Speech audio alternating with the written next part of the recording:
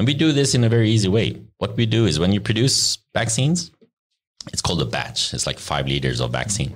You take out a tiny sample. Similar to AI, you have a batch in AI as well. Exactly. Yeah. We're coming to the AI in it. Yeah. So basically you take out a small sample from the batch. Then we use a very advanced form of microscopy. It's called electron microscopy. So we magnify up to 100,000 times and we see the tiny particles. And here we come to the magic. Then what we have developed is an image analysis software. So basically we extract information from thousands of images and we find particles, we count them, we measure their size, we look if there's aggregation, broken particles. And one of the main things to look at are the particles empty or full. In this case, they need to be full with a piece of genetic material that we're going to insert into the patient and create immune response. And how can you see that? Can you see that from the image itself, that it's actually empty or full? Or yeah, so if you take out a tiny, tiny sample, that's thousands of virus particles. So when you magnify and look at it, it's like Google Maps looking at Sweden and looking for a cat, for example. And then we can find there are many cats in Sweden, like 10,000, 100,000. And it's the same with virus particles. It's full of virus particles. So my work as a researcher was actually to count them manually. That was called a PhD. So you had these super huge images and you zoomed in on them and counted the number of particles. And yeah, exactly. So the problem with having the data in the form of images is that they're open to interpretation. It's more like religion subjective or very. So what the computer science or image analysis software provides is the objectivity, the specificity, and above all, the possibility to count thousands and thousands of particles, extracting the information, and then you can have the statistics and compile it into a report. I'm simplifying it now, as you know. And if we talk about the whole pandemic, and could you tell us a little bit behind the scenes story? What happens? How does it work? When do you get into the process, or how did that all go about? Yeah. So it's actually fascinating how fast we managed to develop vaccines against a new virus. So I wouldn't say there are any new viruses because viruses, they're around. But the problem is with the jump from an animal source to humans. So this is the case with the COVID. Before it was swine flu, bird flu, we had MERS from camels to humans in Saudi Arabia. And then now SARS from bats. I think that's what you just said is interesting and news for me at least. So there isn't really new viruses being developed that often. It's usually just jumping from species and then... Yeah, they are around. Yeah. But, there are some viruses that are clever, that have been around for a long time. For example, I started with herpes viruses. Yeah. Fascinating creatures. People love it. So. Yeah, you kiss and hug and they spread. But above all, they don't cause severe disease and death. Among us. They live with us like a symbiosis. So that's a clever virus. So a virus, basically the meaning of life for a virus is to reproduce. Right. Basically like humans and animals. What's the difference? Exactly. But what they do, they infect us and then they use our cells as factories to produce more virus. That's basically what they do. But if they do that and they coexist with us, then we don't get sick. We don't die. We don't even develop disease. So for herpes, for example, you just get blisters when it's sunny or you're stressed. Or I shouldn't talk too much about herpes because then I get a lot of questions. But basically, so that's a clever virus. Then there are stupid viruses that kill us, like Ebola. If you get Ebola and your nose start to bleed, it's virus production. If you get a common cold in your ear or your nose or your throat, that's virus production taking place. Right. Causing a symptom. And if we go into COVID now, can we elaborate a little bit? So this is coming from the animal kingdom, but could you sort of educate us a little bit about what is this virus all about? Yeah. So there are some revolutions going on in science, not only artificial intelligence. For example, gene editing. So when a new virus pops up, we can sequence it very fast. It's in a matter of days, they sequence the genome of the virus. Is that by using like the CRISPR editing tool or? Exactly. CRISPR editing and also just sequencing. There are many ways of sequencing things, many machines, and you can. So in this particular, when we got COVID, how many days until we had actually a sequence on it? I think it's just a week, 7 or 8, crazy, 10 days, because, you need to make sure that it's the right strain and, you need a human strain from a few patients to be sure. And with that, if you have a genome sequence and another revolution is then it's called gene therapy to insert a gene into a patient that lacks that patient and cure disease. And if we look at Nobel Prizes as a good credibility that a new technology is good. So we had 2017 for electron microscopy, the technique we work with. Right. 2018, curing cancer with gene therapy, like lung cancer, skin cancer. Amazing things. So with the sequence, we manufactured sequences of the genome. It's called RNA. So basically, usually it's DNA, but RNA is even better. Before you go to RNA and DNA, the sequence, there are many different sequences, right? Yeah. You have the DNA sequence and you have amino acid sequences and etc. Yeah. What type of sequences are we talking about right now? So DNA, that's the first. Yeah. Deoxyribonuclease. So you can dominate in discussions after this. I will never remember that anyway. And from DNA, that's the code. And when you read it, you put together a chain of amino acids. Then you're creating a protein. And a protein is a building block of something. But DNA turns into RNA before you put together the amino acids. You lost me at the RNA. Okay, good. Okay. What's the jump from DNA to RNA? What is that all about? Yeah, so DNA is the template to make RNA. And from RNA is the template to make the amino acid chain. And an amino acid chain, a polymer of amino acids, that's a protein. And a protein can be small or big. But a protein is usually a building block. Okay? In the body or in anything? In the body, exactly. Yeah. So a unit of life. So how do I really understand the difference between DNA and RNA? Template of a template. You explained it, but it's like if you have. So DNA is just 4 letters: A, T, C, G, and if you put 4 together, it's called a codon, and that's a template for one amino acid. Okay, and then you can build on that. Yeah. So if you find a new virus, you sequence it, then you can, try to make one of the proteins from that virus. And usually choose.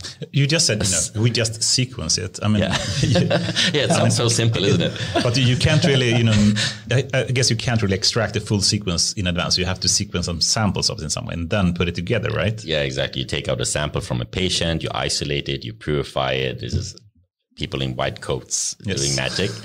They get it out. They have a magic machine. They put it in. They get out a sequence on the computer. Still magic. So there's still a process here. Yeah. This is high tech, very high tech, extremely high tech. But this also it's like if you compare with computer science, if you see the computer power today or how much data we can store, or how quickly we can do calculations today, it's the same with sequencing. We sequence the whole human genome around 2000, and now 2020, we can sequence any person's sequence. They did it the first time I took it. Probably took a year or 2 or 3. Now you can sequence the whole human genome. And why does it go so much faster now? Is it because you have faster computing power, or is it because you have better algorithms to actually do the sequencing, or what is the reason behind the and hardware, how to do the sequencing itself? But and also science behind. Yeah. Of course, the CRISPR revolution. Yeah, the CRISPR, yeah. So a little bit back to the story now. So we went down a rabbit hole now, but I think it's good to sort of set a little bit of. You're digging deep here. Yeah, this is education. We love Genetics. it. But if we relate back to the sort of COVID story, chronological story, what happened? The sequence. They had a sequence in a week. Yeah. And what happens next to the path to a vaccine? So the good things here with the pandemic is that everybody knows a little bit about viruses, vaccines, and how it goes. But not on this level. Not on this level. But let's try to simplify it. So you sequence it, then you know the book, the instruction manual, how to build that virus. Okay, then we're going to pick something that the human body, the immune system can recognize. So usually they pick what's around the virus. The virus is a circle thing, like a soccer ball. Then it usually have some things on its surface. So you pick one of the surface proteins. And in the case of coronavirus, COVID is easy. It's just one. So you pick that protein and the sequence for it. You produce mRNA. You put it into an empty virus capsid that you produce. We can manufacture virus particles now. Then you put the mRNA into that virus particle, and that's what you inject. And now we use the word mRNA. mRNA. mRNA. Yeah. Let's call it just genetic material. It's easier. Okay. So there are 2 types of genetic material. So if you have a cell, you have a core. That's where you have DNA. When the DNA is translated into proteins, it goes out to inside the cell, outside the nucleus.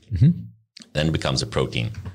And then it can go out of the cell or sit on the surface. So when you were talking about mRNA, we are on sort of on the next the nucleus is the DNA and RNA and all that kind of stuff. And then when we put that into the meta, yes, I don't know what's the right word. Let's say there are two types of viruses: RNA viruses and DNA viruses. DNA viruses are more advanced. RNA viruses are simpler. An RNA virus don't need to go into the nucleus of the cell. They just go through a cell membrane. They put in some RNA. And the cell starts to produce the building blocks. Yeah, so you basically you fool the cell to take over and start reproduce the virus rather than doing what it should be doing. When this ends, you're going to have a master in biology. I need this. I don't know if I'm accredited to give it, but no. Could we get that on paper? Yeah, please. No, but I think we could illustrate this to make it educational. Yeah. If you go through this, which is actually if you put it, so you.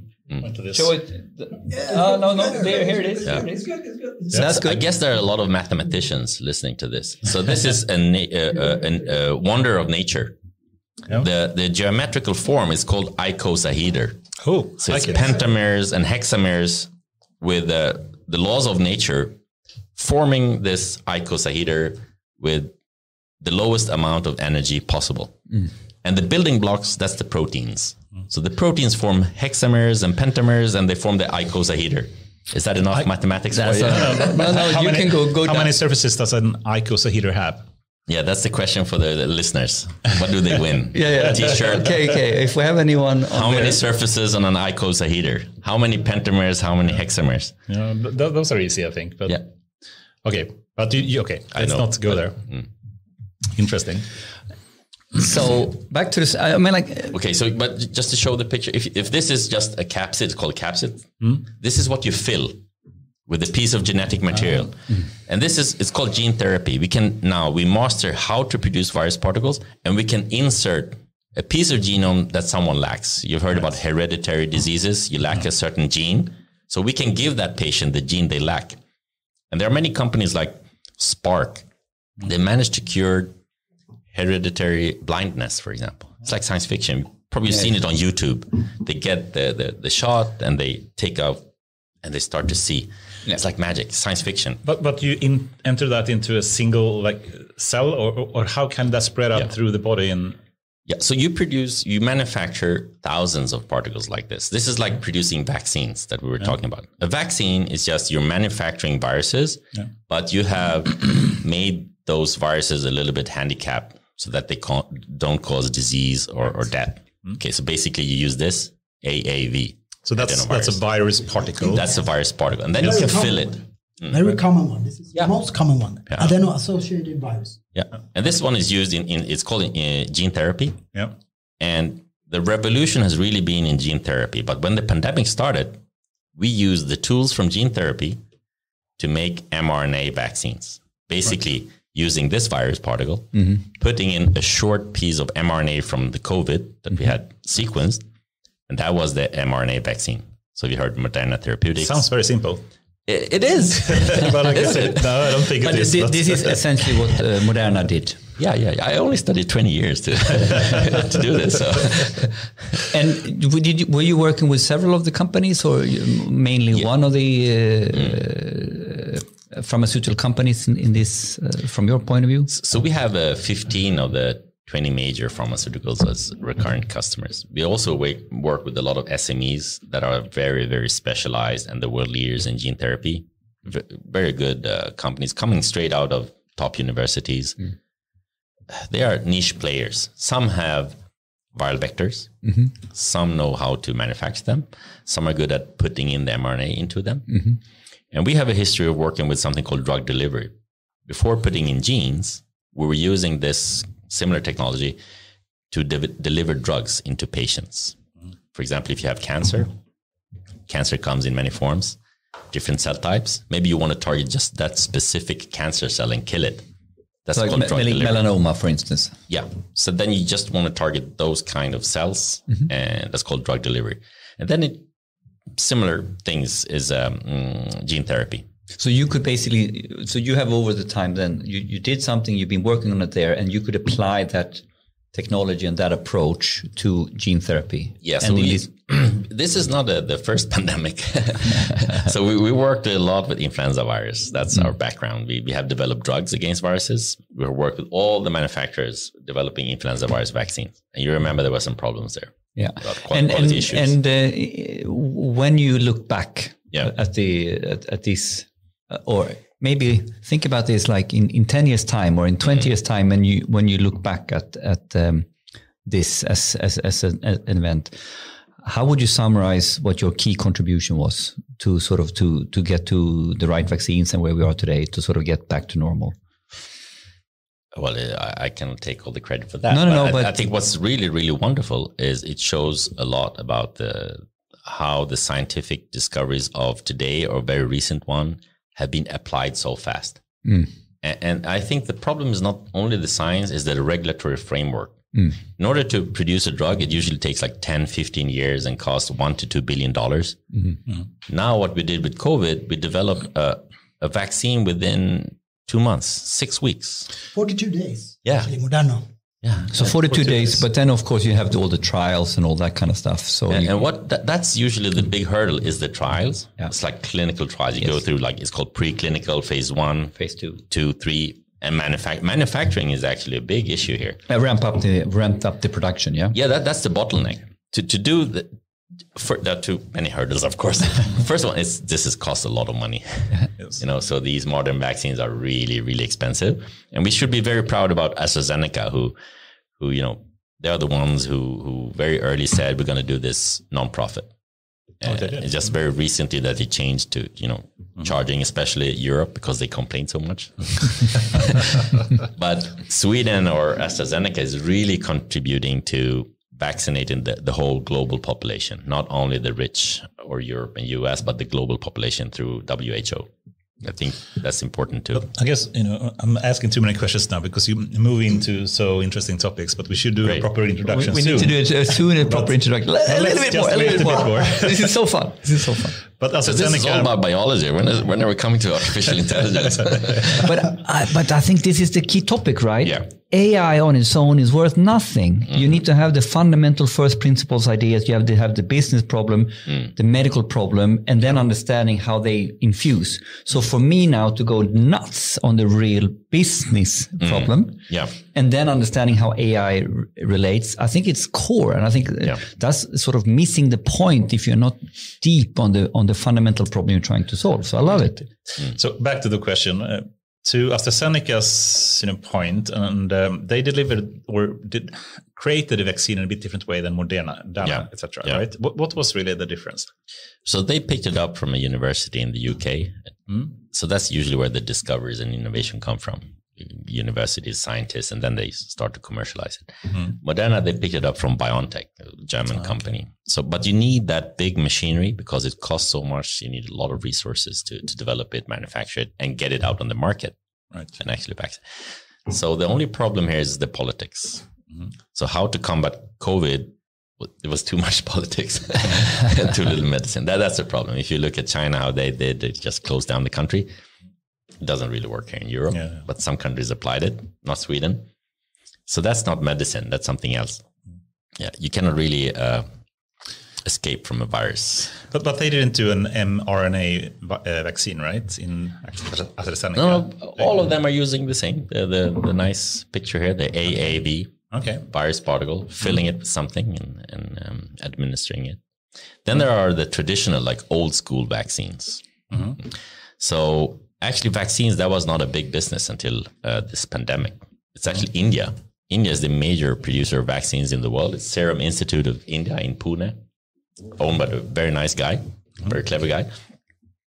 And that's a high volume, low cost business model. I know you're the businessman here. It's a high volume, low cost. So we're vaccinating the whole world. Yeah, it's fascinating. Children used to die from childbirth and other things. Now we're vaccinating the whole world, but that's traditional vaccines. What we're talking about is these modern mRNA vaccines coming out of this new technology, the gene therapy, And that in 42 days, they managed to not only develop it, but also manufacture it and deliver it. Yeah. That's fantastic. On prototype stage, of course. Yeah, but it requires a lot of money, a lot of skills, and a lot of logistics to do this. And the thing we haven't touched upon is the regulatory framework. Right. And this is something from a company perspective as well. Patient safety is, of course, basically it's the government's problem. And it's only the government who can decide about approving a vaccine for emergency use. Because this is what we have done. Yes, to cut the red tape. Exactly. I told you it take 10 to 15 years and cost 10 to 20 billion Swedish.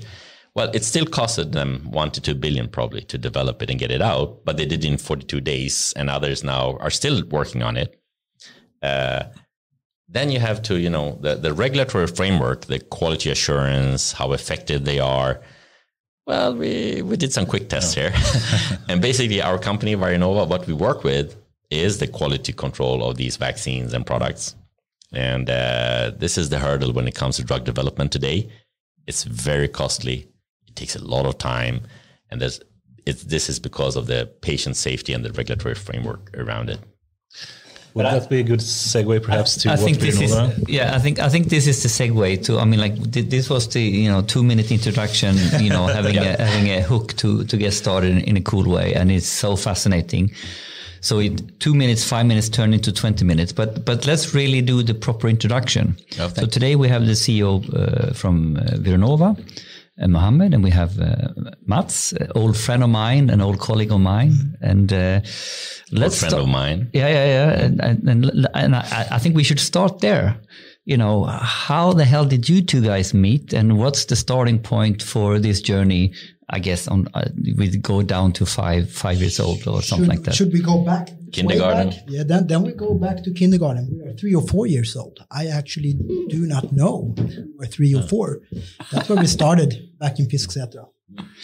So two Fisksätra boys in kindergarten we have today as guests. That's where we started. This is the Maradona of Fisksätra, the best soccer player ever. We have a few. Yeah, second and third. I think we have some bias there. We should talk about data and AI, but thank you for promoting. But we continued. Our road has been going together until we went to the secondary school. Then we took separate ways. Yeah. You went for medicine. I went for soccer. Yeah, that's right. Business. Business and as soccer. well, and guitar and so forth. And then actually my road crossed your road before I came back to you. Yeah. So me and Mats has worked together at Pro Sales. Yeah. And then you worked with me for some time in Vattenfall as well. Yeah, exactly. We've been management consultants both. Yeah, we've been consultants, and I've been your customer and stuff like this. Yeah, good fun.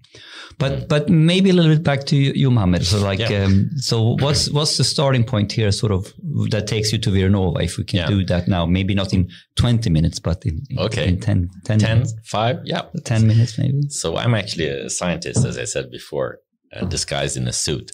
So it goes back to, I love science. I have a passion for viruses. I started in chemistry, Uppsala University. Then I went into biology, still Uppsala University. And then I went to the Karolinska Institute here in Stockholm, and I did medical research for like 10 years, focusing on viruses.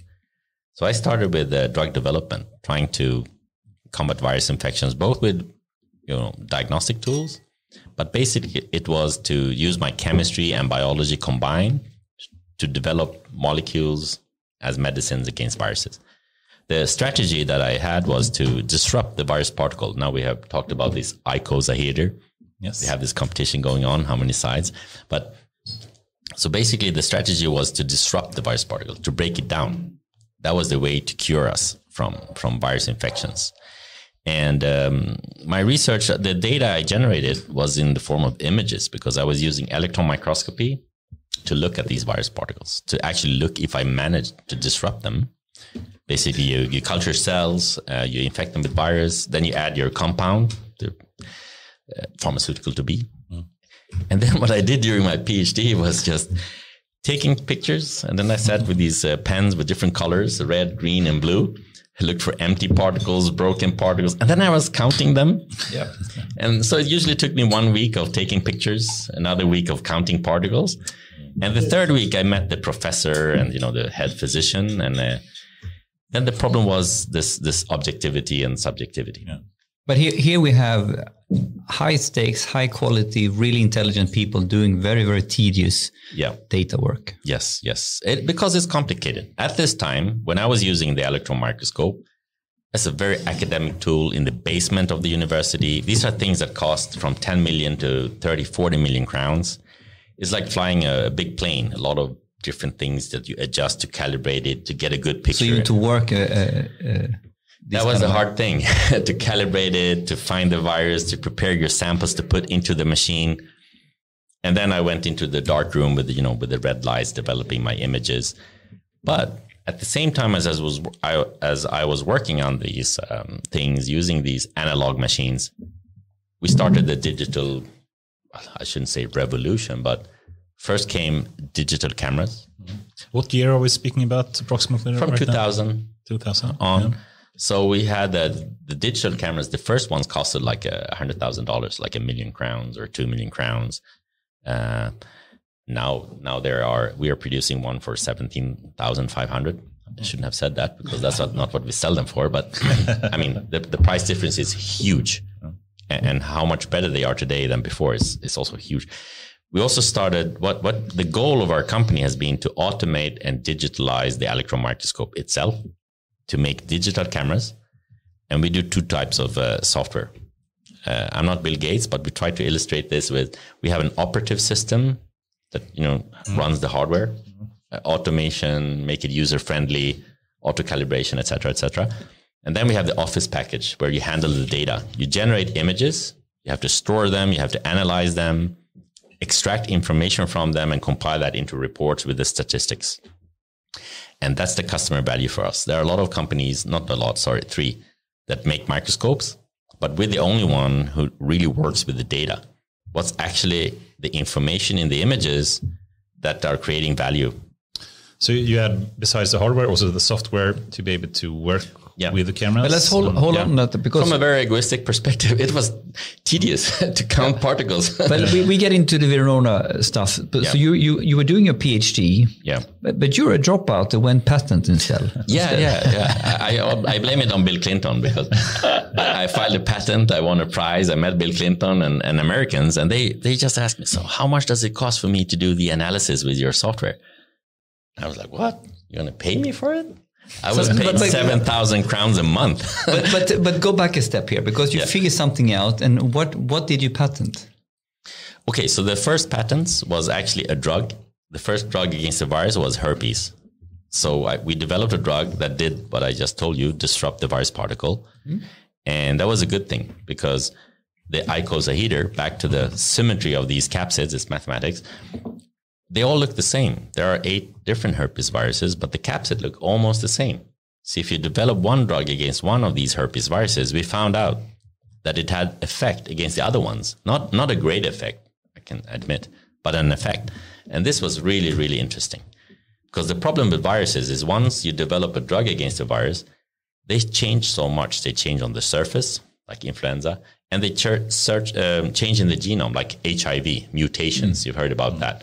But the icosahedral is a conserved structure. It's the wonders of nature. These lowest energy with the building stable blocks. Structure. Exactly. Very, very stable. So if you can bind something between the pentamers and hexamers to destabilize the particle, a fantastic way to develop drugs against viruses. But this is what your patent was. Exactly. That was the first antiviral against herpes. And then we continued and we have done the same against influenza virus.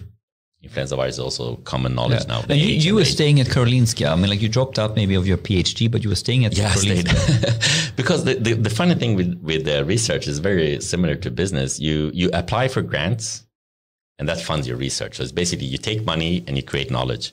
Now we're on the other side. Now we take knowledge and we're creating money out of it. But it's very much the same, I like that summary actually. Yeah.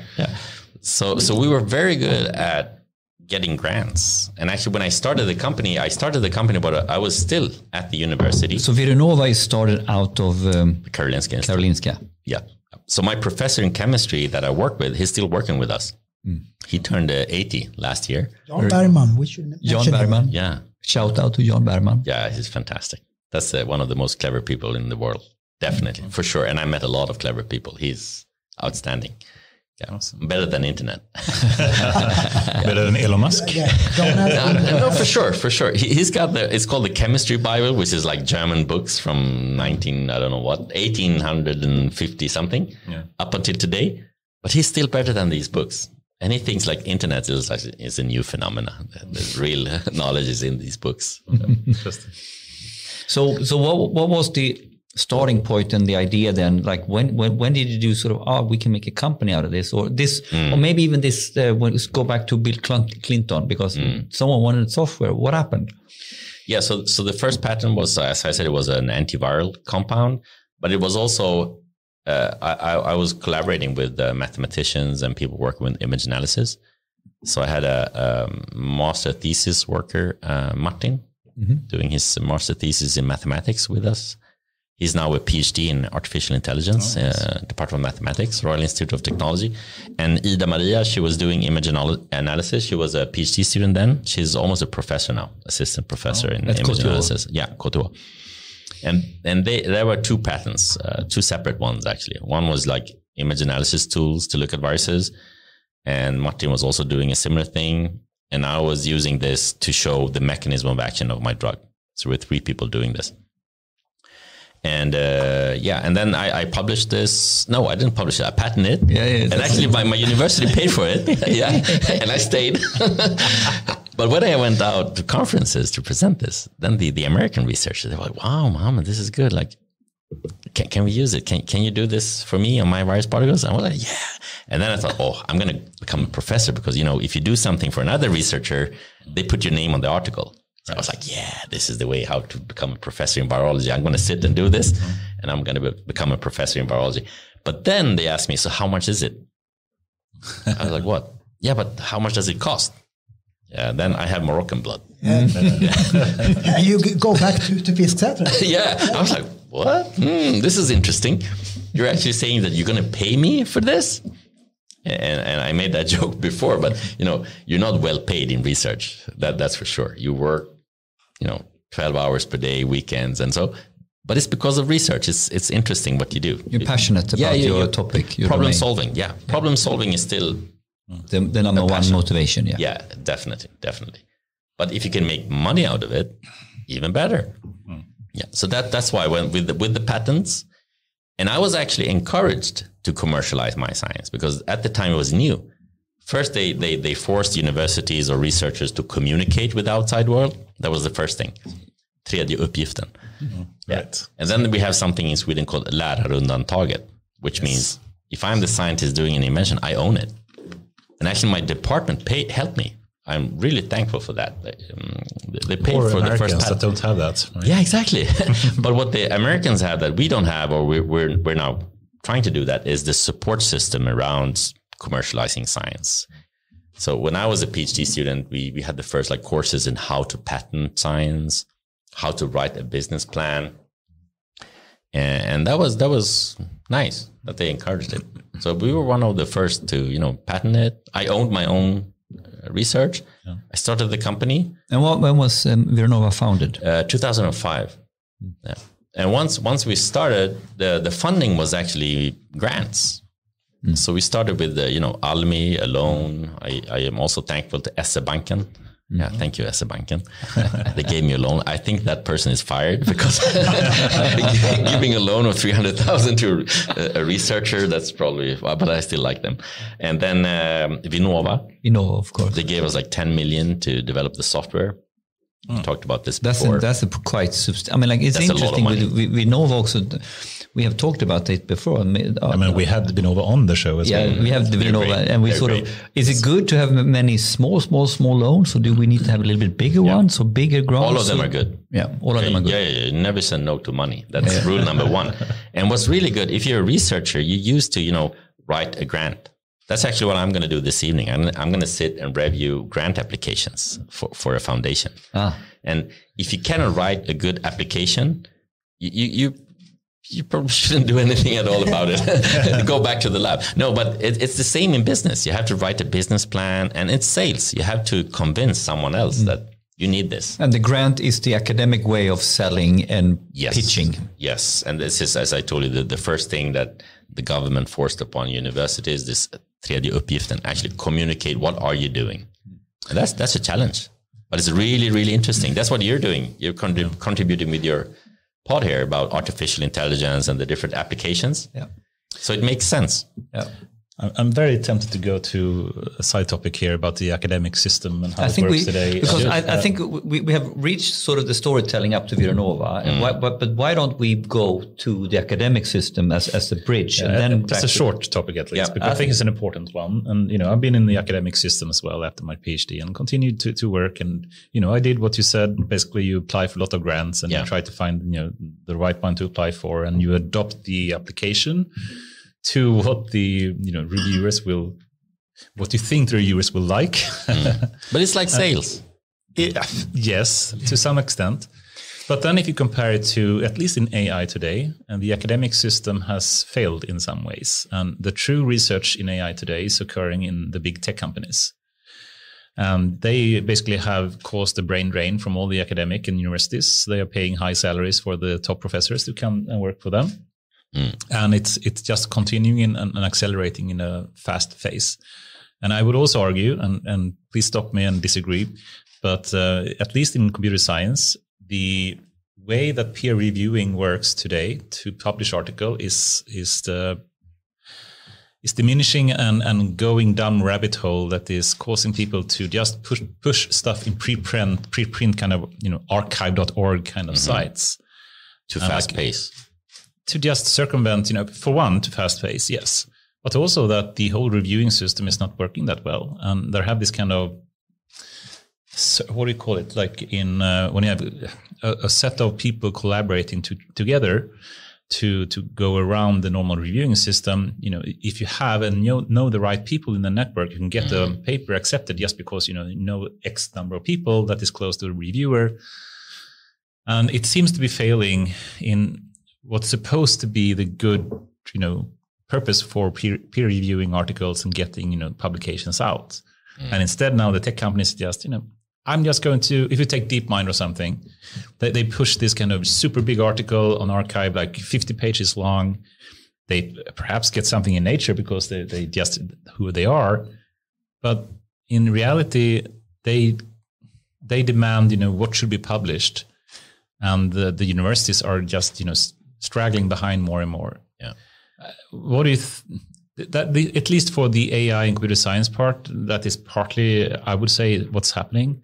What do you think about that? Well, from a company perspective, because I, employ a lot of people, the first problem I see is the shortage of the number of engineers or the computer scientists at all. So what that means is before they even finish school, where they're trying to employ them.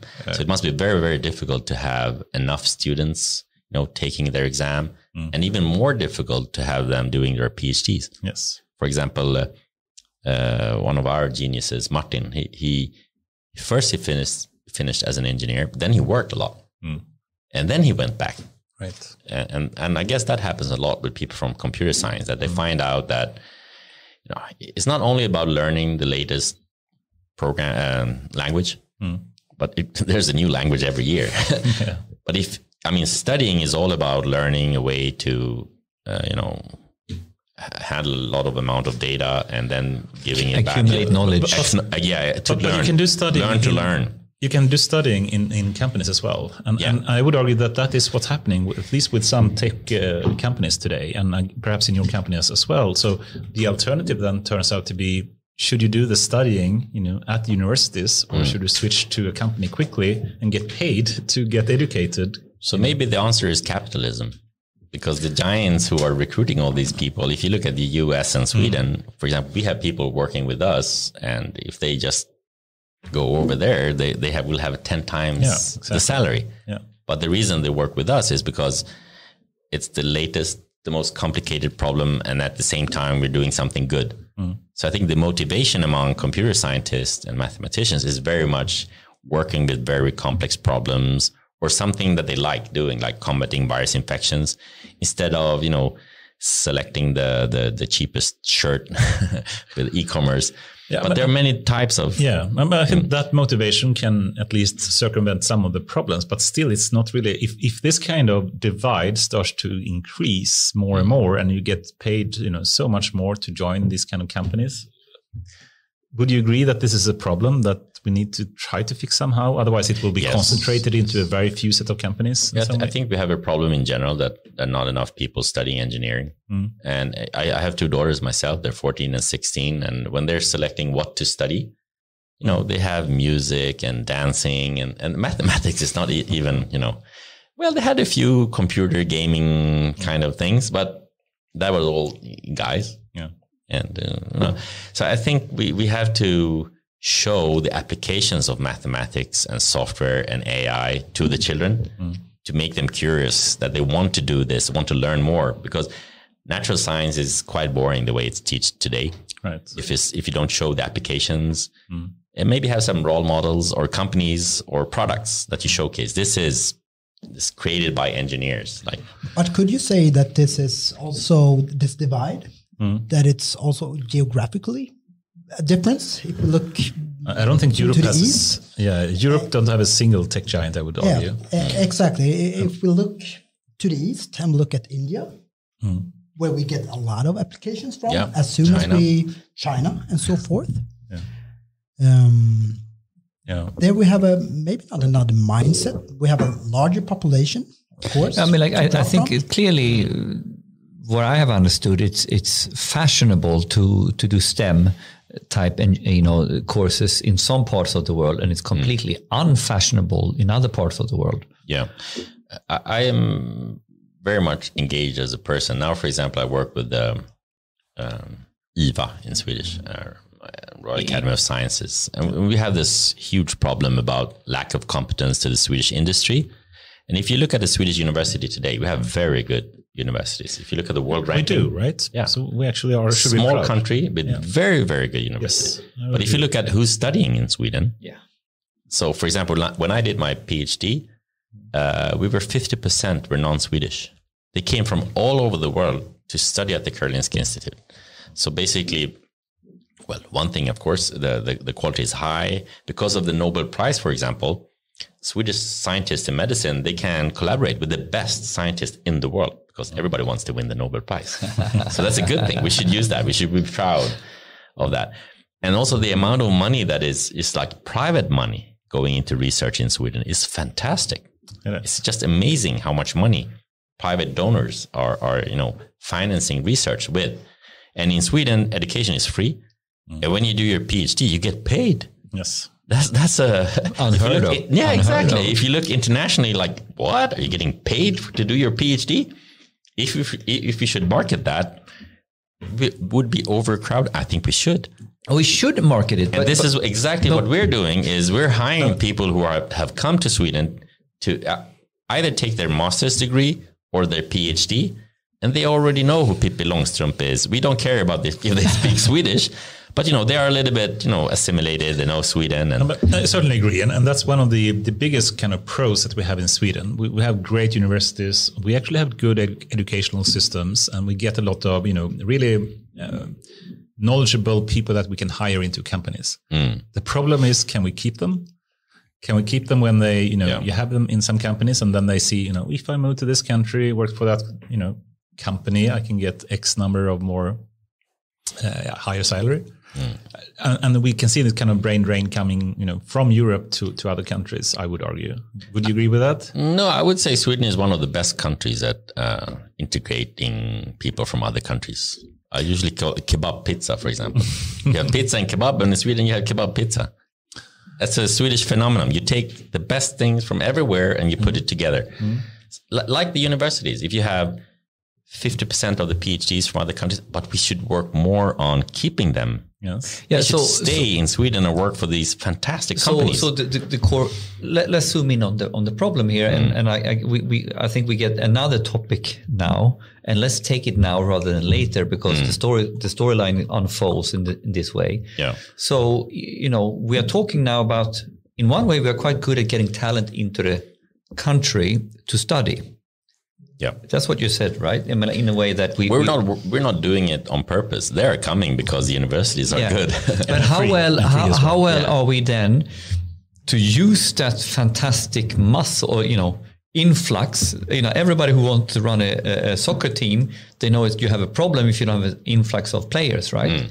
And here we have an influx of players at sort of the ripe age, where they are not Zlatan, the cheap Zlatans, the rising star Zlatans, if I'm a soccer guy.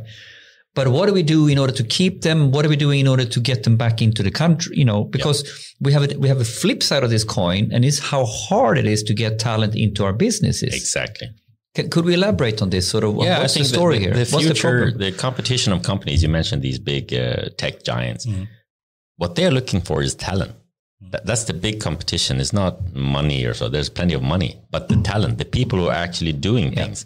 And if we get talents to Sweden and we attract them because of Sweden, the Swedish system, democracy, clean air, föräldraledighet, semester, all that, we should, do everything we can to make them stay. That's the problem I mentioned, right? I mean, you get people here, but the administration is terrible. We have a company. We have hired a company to help these people fill in the paperwork. Yeah. For example, we had a genius, a guy. He finished his PhD student in less than 4 years. That was the problem. Oh, yeah, because the book said it should take 4 years. And because he finished before 4 years, he was not allowed to stay in Sweden. Yeah. We had cake this week for Yingyi. After 6 years, she got her permanent residency. Right. And that's a genius young woman. Yeah, absolutely. So it's just terrible. The administration is not there. But this is a huge problem for Sweden now, because in the one hand side, we are with our taxpayers' money, we're doing quite good marketing, or some way they come to our universities. Yeah. So we put the ball on the penalty. It's right there on the penalty. You kick the goal. Yeah.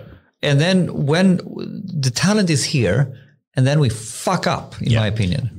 Have another beer, please. Now we're starting to get into we're talking about the system. It's hard to in the short run, in short term, do anything about the system. But we have a Colombian guy and a Moroccan sitting here, and we speak Swedish fluently. We think we're Swedish. You are? Yeah. And that's the thing, the fascinating thing with Sweden. I said we're good at integration. Yeah. Compared to a lot of... What do you say? Sure. Yeah, you see? Are we good at integration? Just say yes. Well, but what we can say is that some of the responsibility... go down. That's your word. Don't you feel Swedish? Yes, I do. Yeah, you see? I mean, I watch So Mycket Bättre, Robinson, Sweden. I feel is incorporated in this country as everybody else. Yeah, I think. Yeah. On the other side, I have been here for 16 years, so I have been paying them the tax. Yeah, I'm born here. But I'm saying we're good at integration. It's just a new phenomenon with this brown collar in politics. That should be taken away. No, but on the matter of this topic, I think that the Swedish system is actually a loophole. So I can name actually a number of people that I know that are super highly qualified to work. In Sweden, we are lacking around 77,000 IT professionals, but in the same time, people that are coming from United States and all different countries that are basically want to work here cannot get a residence permit or a working permit, because in order to work here, you need to get social security number. In order to get a social security number, you need to actually get a job. Yeah. And if the company is not basically strong enough to get you that social security number, you will basically being in a limbo. Yeah. And after some time, what is happening is that people will basically move to another country that will provide that ease in order for them to work, because they are coming to Sweden. They like the culture, they like the people, they like everything, but they cannot actually get in. So you were talking about like we are extremely good in bringing students here. We're not, right? We used to be. We can get more. We used to be, right? All the glory days that I heard about, like when Ericsson was founded and Atlas Copco and SKF and Volvo and everything else. And that changed in 2009 because we changed the system how we, for people to come in. So only the people from, you can read it there. So it's basically, if you are a European and Switzerland citizen, the education is for free. What about those people that came from Pakistan and India that actually made Ericsson in the time? We're employing tons of them. So if we want to be controversial, it's not good, right? I'm a little bit criticizing this because I think that we can do much. Look at what Vancouver had done in with the AI and everything else. We need, if we want to bring AI and the brain to Sweden, we need to change everything, not only how the company thinks. We need to change the politics, the migration. We have awful right now situation in finding actually accommodations. Yeah, yes. I can totally agree. Yeah. So totally agree. Take the microphone now. If we go back to Vironova and one of our challenges. This is the rant. Let's go for this. Yeah. Let's go with this. Yeah, but that was really Spot good. on. That's one of our challenges. Yeah. We have geniuses coming to us. And as the system is not taking care of that, we as a company need to take action to support them in soft variables. How can we support them to integrate them with Swedish language? We have Swedish language courses in 3 levels that we arrange individually on our own. But just because we do that because they want to learn Swedish, we don't force them. That's just a way to make them feel at home and comfortable and socialize with each other. But you pointed out, where should they live? That's a huge problem. And even for the students coming here to study, where the housing, it's very expensive. No, we had this realization with Spotify that we had our center in Stockholm, and people that wanted to move into engineering. Yeah. You know what? It was cheaper and easier to live in New York. I know. That's Stockholm. That's ridiculous. Yeah. Cheaper, but it was faster to get like an apartment in central Manhattan. Yeah, faster to get an apartment in central Manhattan than Stockholm. Even if they are well paid, coming to Spotify, they could easier, and they have the money to pay for an apartment in Manhattan, and they can do that and get it in 2 weeks. But to get it in Stockholm, you either have to pay up like millions and millions of crowns to buy something, but you cannot rent anything, no matter and how I think the hurdle for them was also the administration. Yeah. To employ people from outside Europe is complicated. Yeah. And the US and Canada, they're really, really good at it. They're trying to attract talent. They're offering them citizenship. They're offering them a lot of things. So now we are really talking about the AI divide and AI, but we need to also tackle the right problems. And the main problem in AI and everything is talent, right? It is talent. Yeah. Well-educated people or people who have learned it themselves, doesn't matter. But both of them are necessary. I think it's a shame. I think it's a numbers game. You mentioned that peer reviewing doesn't work, et cetera, because it's hard to get a big scientific community when they can earn a shitload of money working for a big tech company. But let's flip it now. I mean, we haven't even really presented Vironova in one way, but screw that. Let's go into the real topics. I'll do that later. Why are you offering us beer? No. Okay. Should we? Cheers to Goran. No. Cheers to Goran. I have to. Okay. No, the guests can choose. Do we want to go into what Vironova is all about? Do a first? quick introduction. But I tried to do that. I'll do it again. Yeah. Okay. So to the hardcore. I know this is people working with artificial intelligence. I'm not good at it, but we're spoiled with some fantastic people working on it. So I said that I started this company is based on egoism. I had all these data in the form of images. I wanted to turn that into evidence or decision support. But because I still think that real intelligence is better than artificial intelligence, but artificial intelligence is fantastic. It's fast. It can be accurate. If you have the right amount of data, you can train very good algorithms. And this is what we have done.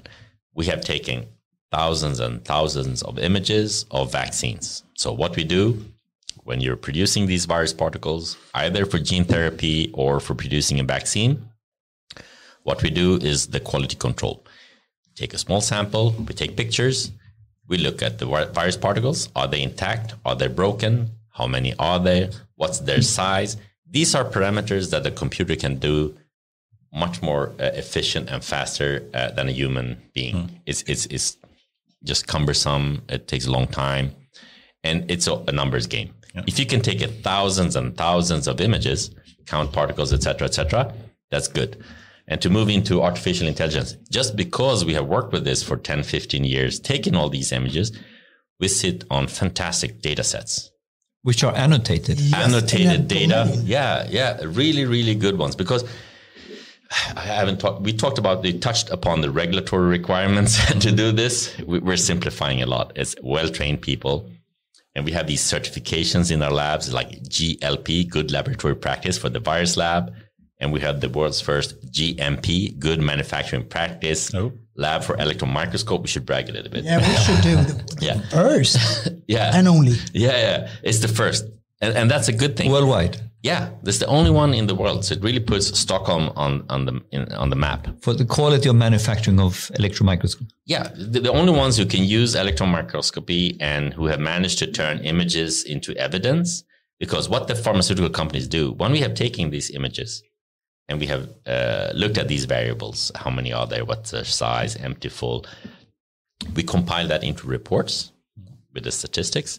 And that's what the pharmaceutical companies use towards the FDA to get approval to produce and sell their drugs. So this is key in this 10 years, $2 billion, the cost and the time. Yeah. It's really, really important, patient safety.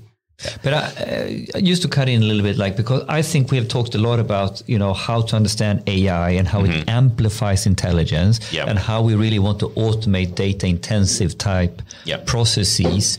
And I think the whole business model of Vironova is sort of explaining, educating a lot of people on how to think about AI and where you want to use algorithms. And you said, I prefer real intelligence, but I love artificial intelligence. It's about understanding what is data intensive processes. And, so but I think instead of having an expert behind a very, very expensive piece of equipment that is difficult to use, we worked on both things.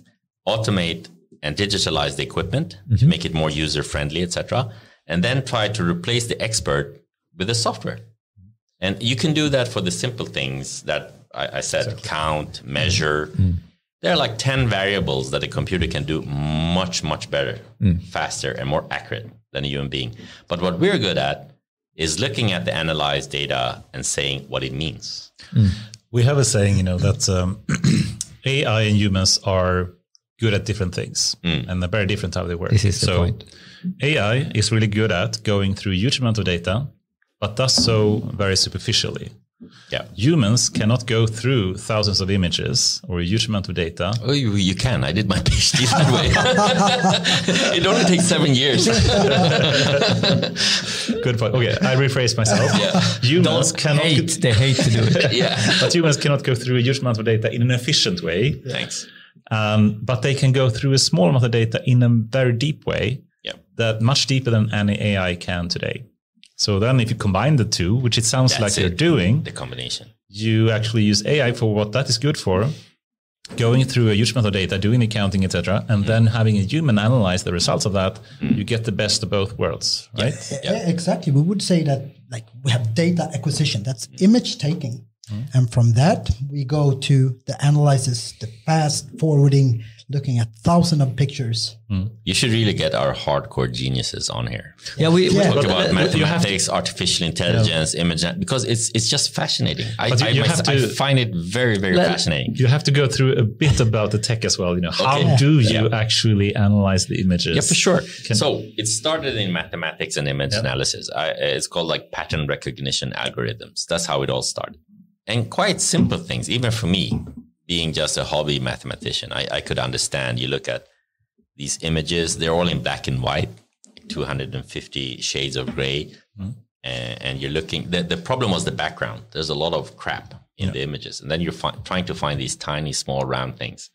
But if you can find the tiny, small, round things and find their center, you can measure the radius and thereby the diameter. So finding them, that means you can count them, you can measure them. And if you can measure them and you know where they are, you can see if they are next to each other or not. That's like aggregation at the cross. And then you can find different kinds of particles, the empty and the full. We talked about this. If you're going to give a gene therapy or vaccine, they need to be full. And if you're developing a drug like I did, you want to see if they're there or if they're broken. Other quality control aspects. So from pattern recognition algorithms, we took a lot of images. And I mean, artificial intelligence, I don't even know if that existed as a term back in 2000. It was mathematics, algorithms. It has been around since 1956, I believe. But okay, sorry. This is the winter time. I guess. But still, there are a lot of, at that time, it wasn't any deep learning technology. But this competition that is taking place every year where you're trying different algorithms when, it was not until 15 years ago that the real good I think deep you mean learning ImageNet competition. Exactly. Right? So 2012, it was the big moment with the Alex. And if you look at from 2012 to today, how many different new algorithms or ways pop up. Yeah. So that's where our science and our research is, to try all these new ones on our data sets. But we started with pattern recognition. And then we have deep learning. Was it even machine learning, or is it more like both machine learning, deep learning, neural networks? What's CNN? What does that stand for? Convolutional neural networks. But where did it start? Because when it was pattern recognition, this is pre. Yeah, we started in pattern recognition. We started with mathematics and image analysis. So probably rule-based in the beginning, and then later turning into machine learning, and then later deep learning with CNN type of. And the same models. people who were working with the image analysis and the mathematics, and so for example, Gustav, who's heading our R&D, he did his PhD for Ida Maria, which is one of the founders of the technology. And now he's head of R&D. Ida Maria, she's CTO, but she's 50% in academia and 50% with us. So she knows what we have. So Ida Maria is at KTH as well? Or Uppsala University. Uppsala, sorry. Yeah. So she knows the latest things, and her PhD students, so they can try the latest techniques on our data set. So you have a data set. What we realize is, because of a service model, we have spent so much time developing software. We even built our own microscope, the world's first desktop version of an electron microscope called the Minitem. And we just did that to integrate software with hardware, to automate and digitalize. Once we have done that, we focus more on the software. But all the data that we have generated over time, as we said, it needs to be annotated. That's why we built our own microscope, integrated our software. We bought a few companies that made digital cameras to make a fully integrated system. And with that, we have generated a lot of data. And that data set that's the gold mine of today. But okay, here I want to use stop and pause. And I'm gonna actually brag a little bit about High Price Data Innovation Summit, because I'm going to make a hook to what we're talking about here. So we talked about AI transformation as the main theme of this the Data Innovation Summit. And when we start looking at contextualizing AI transformation, we're going to have a transformative. This is all going to be transformative. Yada yada yada. It's going to be general purpose tech. AI is going to be pervasive. I propose that you need to always talk about data, AI, software. Yeah. How do you feel about that? I mean, so AI is completely transformative, but you need the data in order to feed the AI. And what about the experts? No. Of course, don't need them, or that's the people side. But if I try to look at it, good point. No, qualify the data. I mean, yeah. But I was trying to, technically, people get stuck on, it's all about the algorithm. It's all about data science. It's all about the data engineers. And then when you have the algorithm, you need to deploy that algorithm into production somehow, i.e. software. So I just wanted to point that out, that when we've been talking about this stuff, you talk about interchangeably software, algorithm, data as core business perspectives. You can't you can't have AI without the software. You can't have the software without the data, Exactly. So I just want to make that point clear to really emphasize that software is extremely important. The algorithm is, so none of them really has any real value without the other ones. Yeah. That's the point. And then the people, let's then talk about how much it's tech and how much it's people and process. I think we need to rephrase that, because it's one common topic today is called data-centric AI versus model-centric AI. This is from Andrew Ng. Pioneers called Andrew Ng.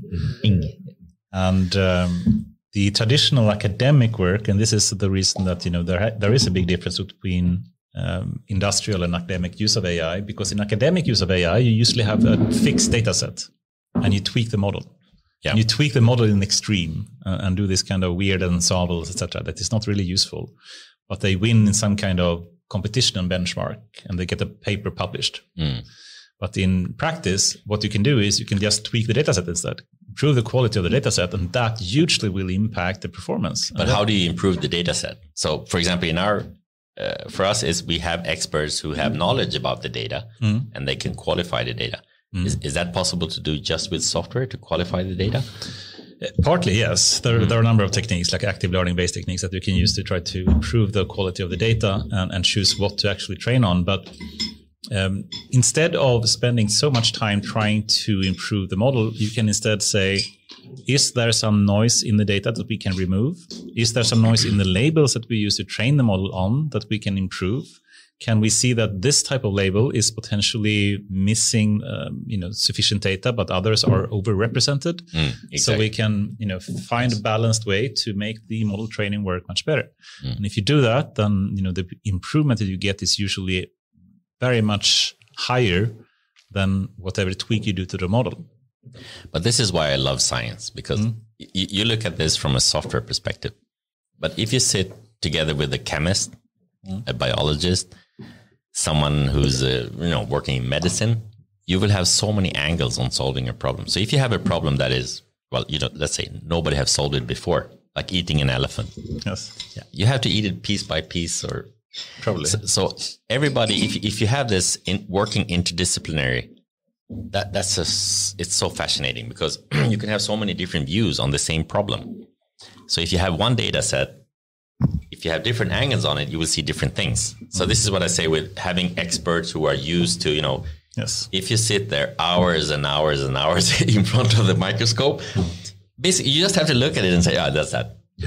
Domain expertise is super important, of course. The way question. Is, the bad thing with pattern recognition algorithms is we have taught the computer to do something. So it's expert biased.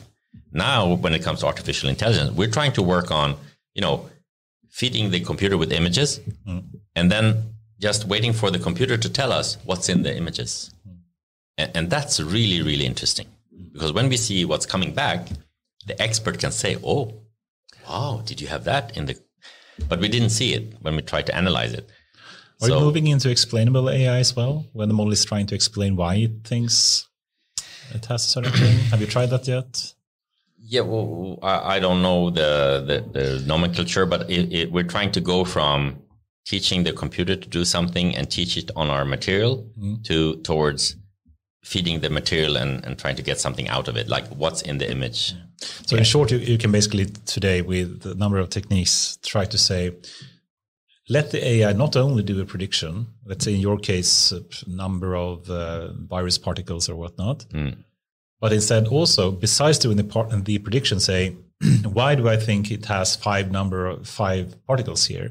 And it has to highlight an image, basically, so you can motivate and describe why I thought, this is the number of particles it found.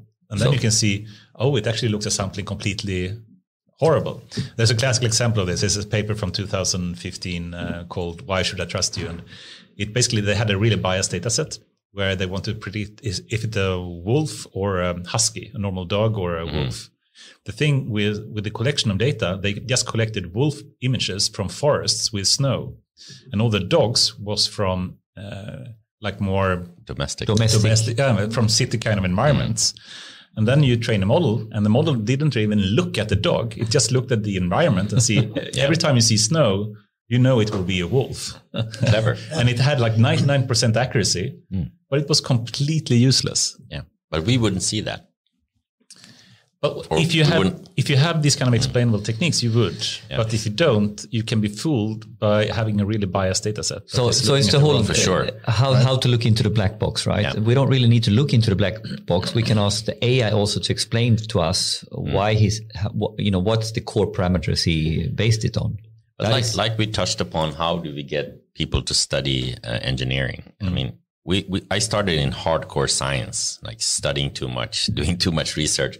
But now that we're applying it, it's also very interesting to do research applied to a certain problem. For example, if we look at our virus particles, we look, are they empty or full? But what about all the intermediate forms? Right. That's also interesting. So if our customer, if they ask us that question, we will try to figure out. And that's a very challenging question. That's where the artificial intelligence comes in. We are a have little that bit biased. Yeah. I mean, it's like AlphaGo, or AlphaZero, and these kind of recent models that learn us how to play chess or Go or these kind of other games. And when they surpass human level in performance for all these games, you start to have them becoming a teacher for you as a human, because they find patterns that humans haven't found before, and they find ways to play the game that you couldn't think of or didn't even know about. And perhaps you can do that, for your use case as well, where an AI suddenly finds some kind of pattern. If it's broken or not, I'm not sure about your domain because I have no understanding of that. But human error can be a good thing in research. If you forget a sandwich and you have fungus growing on it, yes, you can get penicillin. But when a computer does something wrong, then it's something wrong with the compilation and the testers. You will blame something else. So human error or creativity, we always try to cheat a little bit. Yes. But that's a good thing. Yeah, indeed. So I don't know where to go next, because I think we started off on some big topics that we can circle back on, or now we've gone down a little bit the tech rabbit hole. Do we want to continue on that in a little bit more? Some way to finish up. You have built a company since 2005, right? Yeah. And you are today over 100, or how big are you? 100 employees? 140 people. So, but let's talk about the composition of those 140 people. Just a second. Sorry. Always. We jump on each other. Sorry, man. Great. Go first. So for people that want to know, I want to build a company as well, similar to yours perhaps, or in some other field, but to actually be managing to build a company to the success that you have today. Can you just share perhaps some advice of mistakes you made, or, something that you really love about, this I did really well, causing me to have the success I have today? This is basically one thing. It's about recruiting the right people. Yes. So good recruitments and bad recruitments. That summarizes it all. And now you just have to tell us, how do you recruit the right people? Yeah, that's a challenge, actually. Yeah. So we started out more like a group of friends. I always call them my family, but and I still think so. If you're passionate about something and you like what you do, that just makes things a little bit easier. So we started with a bunch of people with scientific background, basically researchers, trying to solve a problem that was a problem that we needed to solve to make our lives easier. Like I said, it was a very egoistic thing, having data in the form of images and not being able to convince someone that this is what I see, this is correct, do you see it? And they say no. And another fascinating thing is to work interdisciplinary. Okay, having the right mix of competences. Yeah, I think that's the key to success here. To be able to communicate between sciences. Like, I'm a chemist, but personal chemistry. That's the most important thing. So I was like, I came from chemistry. I went into biology, which is more complex. So if you go to chemistry and like physical chemistry, that's mathematics, very logical. And then you go to biology, which is very complex, many variables at the same time. And medicine, where you try to apply it, try to solve some problems.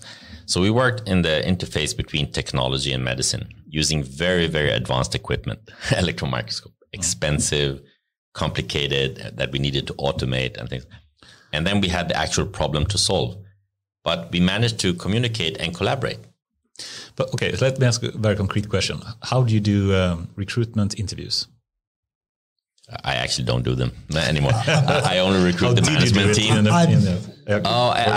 Sorry to say this, but I recruited friends. You're sitting next to Mats here. No, but I can go back 3 years. That's the timeline that I have back here. And then this actually goes back to, if we go to 2005 and 2015 and so forth, there wasn't the great divide between that many departments, that it's still growing, of course, as we are commercializing more and more of our services and also products, our solutions. So that means that we have more skill sets that we need to acquire and retain within Vironova. That means also we need an HR department, which probably wasn't needed 2010. I don't know how many we were at 2010, but now we are over 100. So there's a lot of different organizational challenges that just touches this question. How do you perform interviews? They are, of course, different if you do them in an ARR research and innovation center, where you might need to do concrete cases for the people that you try to hire. If we go to the sales and marketing department, you have other skill sets that you need to align with. So that's actually something that we have built up the last 3 years. Oh, really? Yes, to see. Of course, there was a process for it before, but to structure that, to be able to scale up, as we are a scale-up company, that means that we need to do interviews in a processed way with the search. And if we qualify the people, we have a candidate that we need to take, in many cases, from a different country. What kind of pre-boarding activities do we have for that person coming from India? So they get integrated and get help with all the administrative work that we talked about before. How do we onboard them fast when they come to Vironova, where we have a diversity of different knowledge, skill sets in different, not silos, but departments within Vironova. So they ramp up fast and create business value for Vironova within 3 or 6 months, or I would guess like in 1 week would be super great. But we all know that organizational change takes time, and onboarding is just one of those parameters that we need. Okay, yeah, onboarding for sure, it's hard, but still you have to make a decision of this is the person I want. And let's say you have a team, develop the hardware or some part of the software, or I don't know, some part of the chemistry or the medicine that you want to do. No, in the beginning, it was expertise, like knowledge. That was the foundation for recruiting. Not that much engineering. Well, best of the best. Like you need some really, really clever people to solve some really, really complex problems.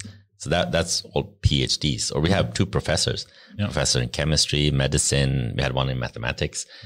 A lot of PhDs. So people who were working on this in an academic research setting. That was a starting point. And if you go from 2005 when we founded the company and to 2015, it was basically a research organization funded with grants, like 200 million crowns in grants. Right. Developing the technology, developing drugs against influenza virus. No venture capitalist would have founded that. Like if someone comes. Sure? Yeah, not in Sweden. Well, we have a lot of good funding from entrepreneurs who have built companies themselves. They have a really, really good understanding. If you go through a due diligence with the VC or PE, people think that's complicated. No. If you have an entrepreneur who has built a company, they ask the right questions, like you are. How did you recruit people? How do you recruit people? Who are in your management team? How are you recruiting people? These are very, very important things. How you build your organization. How many teams are functional? If you have a team with 5 people and suddenly they're 20, that causes a lot of friction. Of course. Yes. And not everybody can be a manager having employees. Right. And some researchers, you have to lock them into a room sometimes. Exactly. But they really like that. Yeah, don't disturb them. Maturity levels of the different departments, of course. Really challenging. But what I would say for the recruitment process is that we, of course, have different stages in the interviews, and if you have cases, and bringing up different persons to meet with the actual person to see both. To check out what the values are for the person, what's the ability to learn fast, and then the skill sets that are different from the different departments. So that's Ray Dalio stuff, of course, if you hear ability, values, and skill sets. But that's pretty much personality is very, very important in the beginning. Generalize around it. I have one question. Having built a company up till 100 people, I think you mentioned something which is very good, because when you start a company, usually you invite people that you feel trust with, or you know people that you know that they know the business and etc. So you start, right? And then at some point of time, there is a number when the threshold becomes like, oh shit, now we are a company. I need to hire management to actually deal with all of these things. What was the number for you? No, a group of 20 is quite okay. Good. Thank you. To be a manager. Yeah. But then, for example, now we have a quite big management team, like 10 people. And we also have subsidiaries, or in Swedish we say daughter companies, with CEOs running it and so on. So if you acquire a company and you have a group of people who are good at working together, let them be. We try to integrate them. We had a cowboy and Indian party, but it doesn't work. Let the people who know each other as a team work as a team. And then you just take the manager and let the manager work with the management team. And this is complicated. Yeah, this is complicated because it's very, very easy to lose what's called company culture. Yes. If you have a chemist and a computer scientist, they don't understand each other. But do they have to? No, but they want to. So it's if they want to, give them beer and food and let them talk. But don't force it upon them. I don't want to know what the chemical formula for that is. I don't give a shit. But we have you. Great. You know that. Wow, I'm proud of you. But now we're going into some of the core topics, which is, given what you got awards from. But one of the core super cool things with Vironova, and we're already touching upon it a little bit, is that you're essentially, as a core business model or business idea, you're dealing with intersectional innovation. So you're dealing with data and data science, computer software innovation, together with what you say, tech and medicine. Tech and medicine. For sure. So hardcore. If you want to extrapolate, what is the core AI transformation all about? Is about infusing AI in data and software in any business domain. And here we have a core business model where you are basically living the dream. Living the dream of what Scania wants to do or what Vattenfall wants to do in order to get data driven, right? So how the hell do you get that lingo to work? Between I usually joke, how do you get people that speak Python and people that speak Latin to find their common ground? Quite easy, actually. If you have very, very intelligent people. I thought we would say beer. It's very easy to get beer. Yeah, but that helps us. Don't spoil it now. But if you have very, very intelligent people, they usually know that they are intelligent. Yeah. But the best intelligent people are the ones who don't tell you that they are very intelligent. Yes, good. Well they're said. quite, how to say, ödmjuk in Swedish. Yeah, they're humble and they're very humble. and still curious, maybe. Curious. And want so to learn about don't take away the curiosity. Don't tell an intelligent people how to do this, like step 1, step 2, step 3. If you do that, you take away all the fun thing. But it's also very, very difficult as a manager. If you're going to tell them, can you go and paint that red? No. You're like, do we need to paint that? And then you go away. But and then they will not only paint that, they will rebuild it and make it nice. And they will offer you beer to show you what they have painted. But so one of the management techniques is actually not to connect all the dots. Exactly. Is actually to leave the question frame, so Croatian management style, maybe. I don't know. I think that's the benefit of coaching.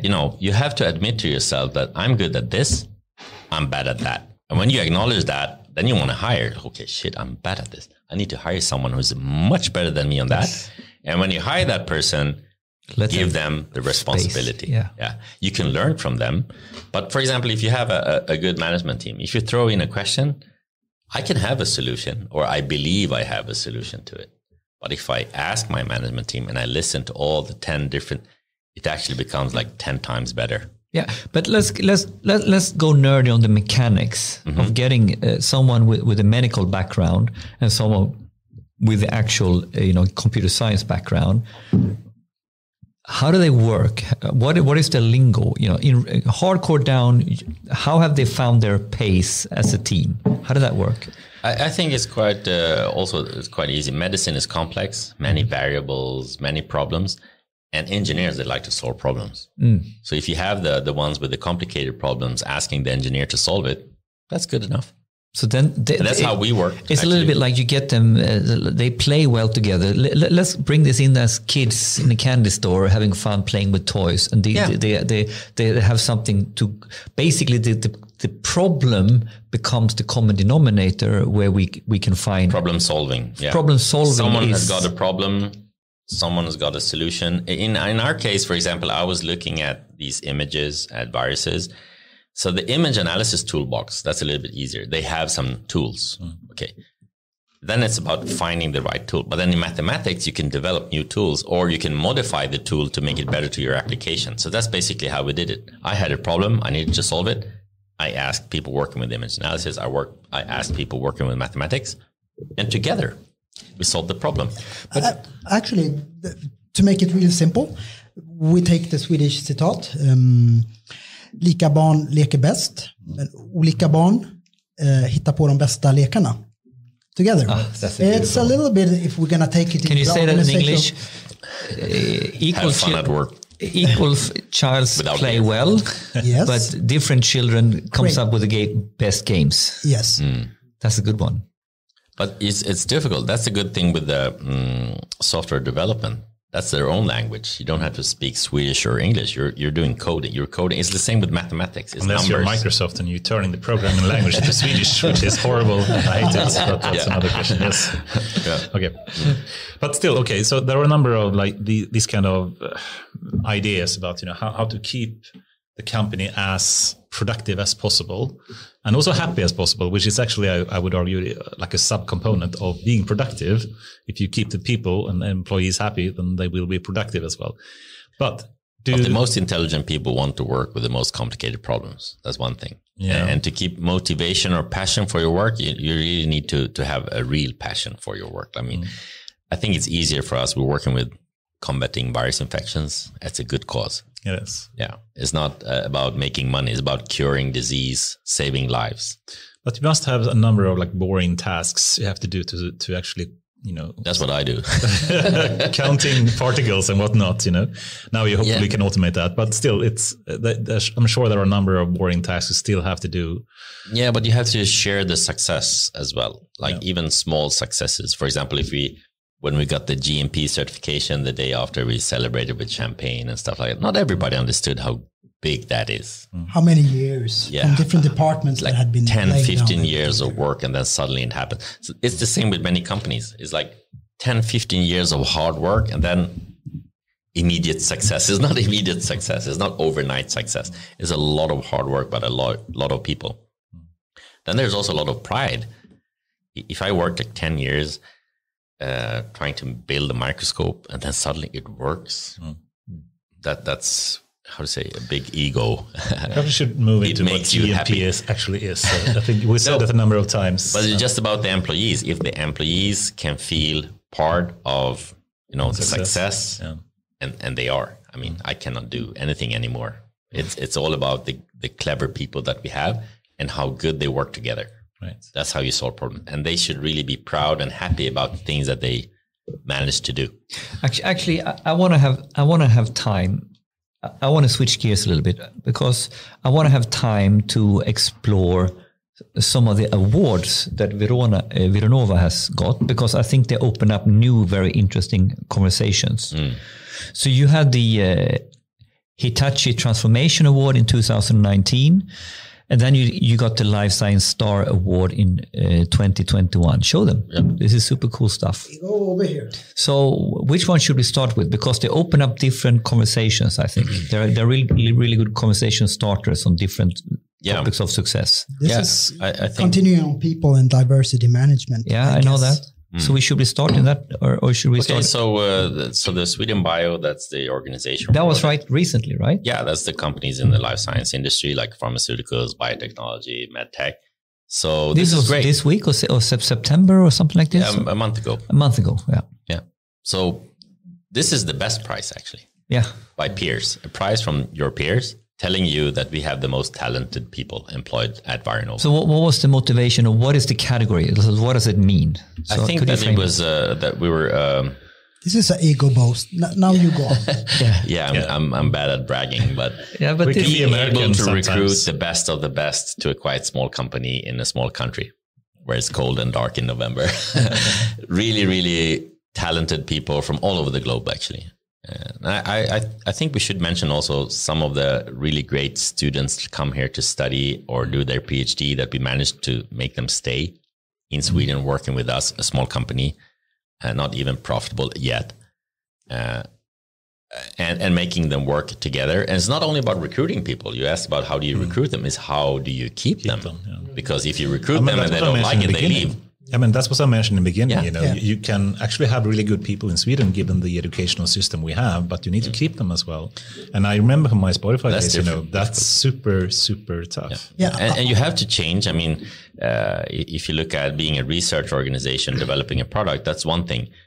When you go through a commercial phase, when it's all sales, marketing, and like now communication, it's totally different skill sets. And I think one of the benefits is we have a lot of hardcore scientists who are really, really good at communicating. I think that's exceptional. That's cool. That's exceptional because they're really, really good. We have, for example, in sales, we have application specialists. I mean, the ones who are really the experts selling the product or the education. Once you buy the product or the solution from us, you have to explain how to use it, et cetera, et cetera. That's also I could go on forever for this. Please just to highlight application specialists who are in the intersection between virology, knowing the software, the AI applications of it or the deep learning aspects of it. And can do the storytelling for the whole thing. Do the storytelling in the pre-sales. Now we talk our language, pre-sales, and then on the onboarding when people has decided to. And needs to be trained how to use it properly. So then it's onboarding training and then change management. Yes, and then they are also involved with the customer success. How do we retain our customers if we have a SaaS model and want to have a recurring revenue model for our software? So it's impossible without these geniuses. So of course they come from an academic background, but they are working in a commercial sense. And then of course we have other commercial people working with core sales. That's not easy at all. So the diversity of our different teams, that's the key.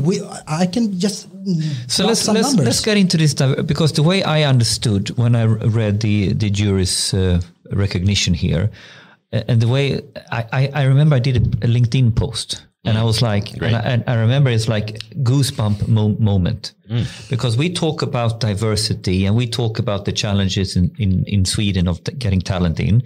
And here one company is getting it done, man. This is the way I read that. You're getting it done. You are getting through the red tape. You're getting the talent in, and you're creating a diversified company with all different nationalities in Sweden. And I think it's used kick-ass. So why don't we just go diversity is not topic? The color of your skin, first of all. So we didn't think about this. No. So we have Max talking about artificial intelligence. This is for you, Max Pilström, a genius. He's young, very young. Like 23, 24. This is I think he's got a mustache, but I haven't checked. He's a philosopher. And then we have a Professor Jan Bergman, 80. Yeah, that's diversity. Having someone who's 80 years old working at the company. He was kicked out of the university when he turned 67. We built a lab for him. He's like a grandfather of Vironova. And he's a genius. And, he's calm. He's experienced. That's a good thing. Then they have the young trying out the new things. But mentorship is really, really great. So you have diversity in age. Nationalities, yes. We didn't think about that. It's just the fact that 50% of the PhDs are international students. I can put numbers on that. Let's recruit the best. I can put numbers on that one. 36% of our employees are PhD degrees. Really? That's hardcore. The average age of a Vironovian is 43 years old. And the span is from a little bit over 20 years old and plus 80 with John Bergman. And then we have 22 different nationalities. That doesn't mean like the ethnicity of it. It's that the people have different backgrounds, experiences that contribute to the boiling template that we have. I can't shut up more. You are my heroes because you are talking about diversity in the real sense and not in terms of some political game of what we are trying to, I don't know. You know what I mean, right? Yeah, definitely. I'm so the way you're talking about the way you're talking about diversity is also an educational background. Yes, as we talk, like working interdisciplinary, having scientists and commercial people working together. That's also diversity. And like Mats touched upon, for our sales, it used to be, I call it lab coat selling, an expert selling to an expert. But then if you're selling an equipment that costs you 7.5 million crowns, you have to talk to the guy in the suit. And I'm sorry to say it's a guy in the suit, but real world. You have a suit yourself. And that's another, but that's another aspect of diversity. If you look at our management team, the future is not a man's world anymore. That's history. That's the 60s in the music. The women today are the ones who are studying, who are well educated, and they're hardworking. And we could loop from here to go from the diversity and the need of that to our different business models.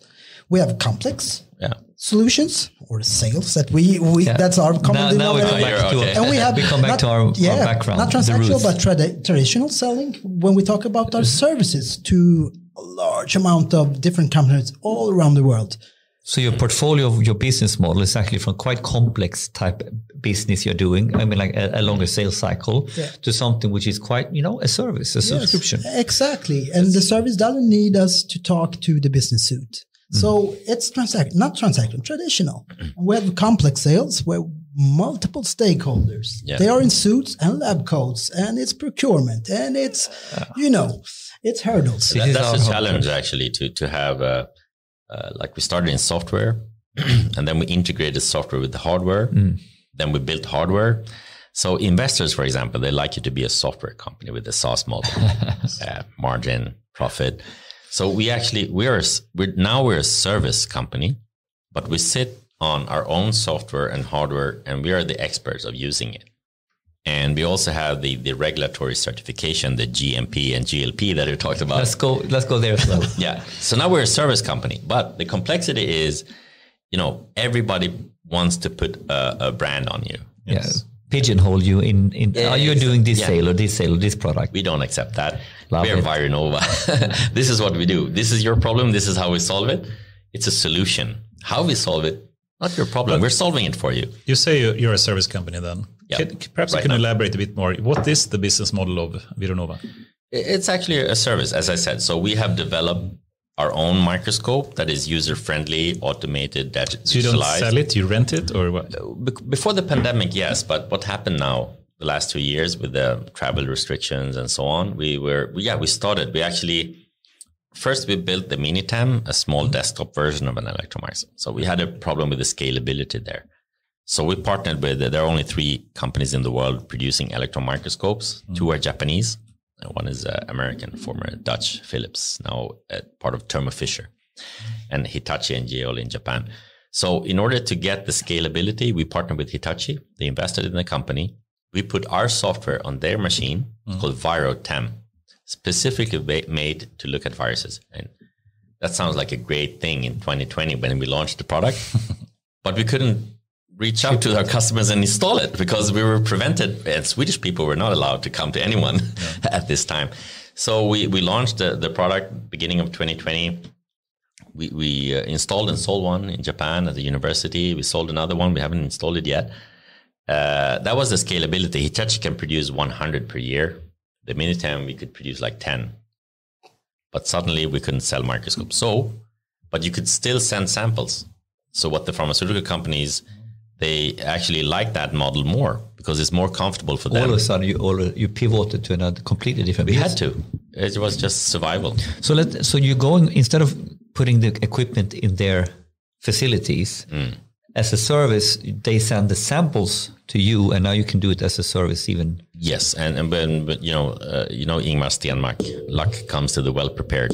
Yeah, so we were very lucky because we were prepared, and the thing was we got this GMP certification of our lab 31st of January 2020. Time is perfect. Yeah.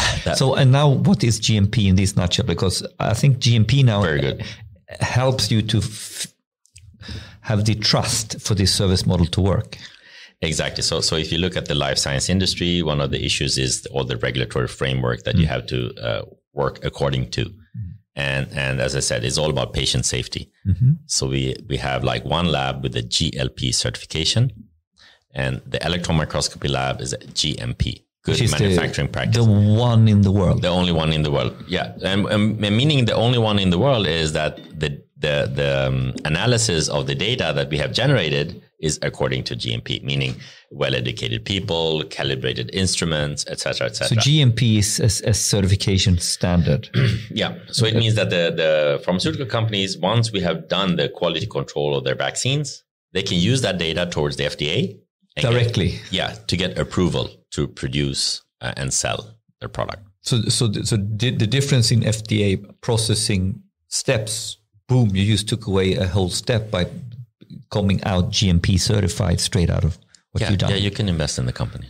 I get it. We take that after. But no, but it's really important. It's a big step because we're talking about science here and basic research. That's a very open-minded, creative atmosphere. Working according to GMP or GLP, that's strict. And this is ultimately, and you have FDA in the States, and what is the equivalent in Europe? EMEA. And which one is tougher? No, Sweden is a good country because the Swedish FDA, so to speak, Sweden is like a court system. Many international conflicts take place in Sweden because we are a democracy and we're knowledgeable, and the legal system is trustworthy. Yep. It's the same with the Swedish FDA, and the fact that we have AstraZeneca, we had Pharmacia, so we have a lot of knowledge about this. So being a Swedish company, is a good brand. Yeah, and it's also, if you take EMA and FDA, they're harmonized in a legal way when you look at the quality aspects of it. So an FDA stamp should be the same stamp as an EMA or Läkemedelsverket qualification. I need to admit, I'm a little bit indoctrinated to all these challenges, and I saw my mom getting gray hair faster than normal. She worked as the medical director for Makia, working with these processes. Yep. So Makia is doing it's a lot of anesthesia paperwork. stuff. Yeah. Also respiratorer. Yeah. A lot of shit, a lot of work. Yeah. And then audits and all this. And that's in a clinical environment with medtech medtech equipment. is clinical. But it's, I don't know, this is a different, if you're not into this world of medtech and this, it's the trial 1, 2, 3, all this stuff. It's what do you say, 10 years process? And it's not driven by, it's driven by regulations, literally. But the interesting thing here is knowledge about software and also about combining software and hardware. What we've been fascinating about is that some companies are like pure hardware companies. Yeah. They don't do software. They're a hardware company, and they don't even do services. Basically, services, installation, and changing oil and filter. But combining that, now the industry is like integration of software with hardware.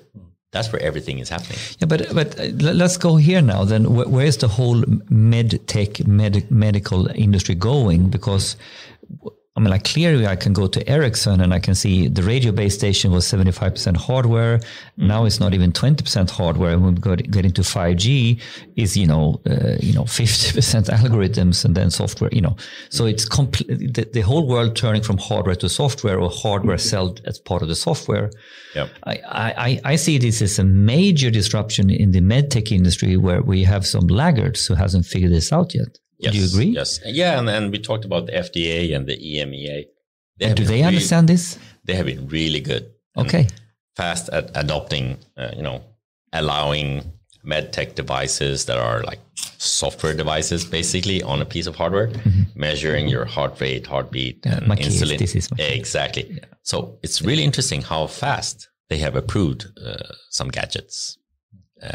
Because I was going to ask that if the FDA and the regulatory bodies has kept up with the AI and software transformation of the world, and in some ways I think they have. I think they have. It's a very, very conservative, tough regulatory environment. But actually, one of our obstacles, or for our customers, is when it comes to gene therapy, for example, there are still some regulatory things that need to be in place that are not there yet. Yep. Like setting a threshold. If you work with artificial intelligence or software, you usually want to know as an engineer, like what's good enough? Is it 75%? Is it 85%?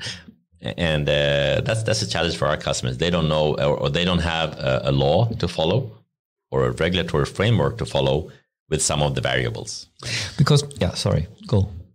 So you don't have a Tesla moment when Tesla tried to launch in Sweden, and they have continuous update of their software in the cars, and they have to be certified to drive on the roads in Sweden, and then basically have to get recertified for every update, which happens every week. Yes. So that was a big problem, and basically the regulatory bodies was not prepared for that. Would you say the Swedish FDA is better equipped to handle this, or? But it's true. You cannot just do a software update without knowing if that software update is good. You have to certify it, because it's about safety. This is the same as the pharmaceutical industry. I mean, driving a car is not only about you; it's about everybody else driving a car. And you, as a driver on the road, you want to make sure that the other ones, even if you're not driving a Tesla, that the car is functional. Yeah. That's one of the complexities here with software or AI in this environment. So updates or upgrades, new releases and so forth, software, AI or non-AI enabled, it's for the customer. When they have a process, they don't want to change that process because of the regulatory bodies. Yes. So costly. Yeah, costly. So if you have some functional process that is working, you don't want to change that. So the earlier we can get into the clinical phase or in preclinical phases with our solutions, the better. But don't you foresee the problem though if you have to recertify every time you do an update for the model that you are using?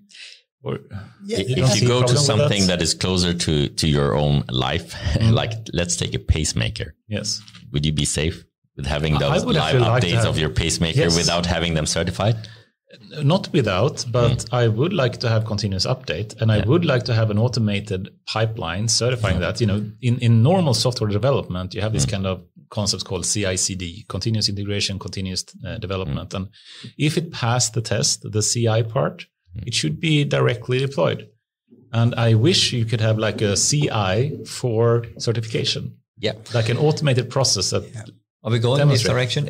But now we're talking to someone who's knowledgeable about software. For me, for example, I know viruses, I know vaccines. I cannot understand anti-vaxxers, for example. No, because they're not knowledgeable, but they get afraid. So let's imagine someone else who's got a pacemaker who doesn't know anything about software. Do you think they would be comfortable with having automatic updates? No, I don't think so.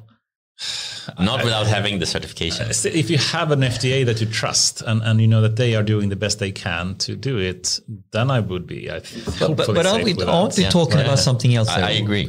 We need the certification, but we need then to have a relevant type of process around certification for the first, innovation versus the upgrades of the innovation. Yeah. This goes back to this discussion started about. It takes 10 years and costs a lot of money to develop a drug. Why? Because of the regulatory system. You first have to test it on healthy individuals to make sure that it doesn't harm you. So it's easy to kill a virus, but it's difficult to do it without killing the patient. That's for sure. So we should remember. So you cannot give a drug. That's a tough one. Yeah, well, that's true. And it's the same thing. It's not difficult to do a hardware update, but to be really safe about it. Yeah. And it's the same with the vaccine. You cannot give a vaccine that actually kills people. No, that's not a good idea. It's not allowed. Yeah, it's the same thing. It's a bad idea. The problem is it takes such a long time and costs an awful lot of money. But where do you see the trend here? I mean, because software and AI will become more and more pervasive in these types of technologies. How is FDA or how are you tackling that to get the speed up and all that? Or I think there's a fantastic future for artificial intelligence as a decision support. And tester even. Not as a solution to all our problems. I mean, we're going to work on the climate change and cure more diseases and so on. It's going to be a fantastic decision support for people in many, many disciplines. For example, for a physician. For a physician, they need to meet a patient, but simple things like measuring the temperature or the pulse or the heart rate, that can be automated. And you can get all that data immediately. Yeah. And simple things. Yeah, it's also an industry that if we talk about gene cell therapy, it's pretty young and novel. So there's a lot of orthogonal methods around that and different certifications around that. So we're working to create a golden standard for that, actually with transmission electron microscopy supported by our software It's just too high tech, as you have heard. Electron microscope, that's most advanced hardware. You have the most advanced software. You have all these experts. But when we try to solve problems, it goes fast. It's very accurate, and we can charge for it, which makes it a business, not only research. So I think the funny thing is the pace of how we can generate new knowledge. It's amazing. It's amazing. It just goes faster and faster. The problem is, can we apply it to real problems? Yes. So we need more applied science, probably. And we need more companies that can actually, certify the quality of the drugs, like Vironova, right? Yeah. I totally agree. It would be surprising. Good point. It's a demand. But if we move more into, it's only a quarter left. Before 2 hours. There's a couple of more Time topics. flies. You can start. I have a couple of angles I would like to explore, but if you want to take one first. Yeah, but then I'm going to move to some AI questions and just hear your thoughts about that. And one of the big revolutions that we've seen by DeepMind, for example, in the medical field is the AlphaFold model. And in short, I'm not a medical expert, but I will try to explain what it does, which is trying to predict what the protein 3D structure is given the sequence that they have. and in that way try to understand the function of those proteins in a better way. Am I correct so far, or can you just... This is hardcore Vironova. This is where most of our employees have their background. Yes. Yeah. But okay, so what the AlphaFold thing did back in 2020 was they were able to predict this 3D structure using deep learning technologies and these transformer-based models, Evo Former and whatnot it was called. But they went from a prediction score, or this kind of GDP thing, a distance score, from around 40, and the top score is 100%.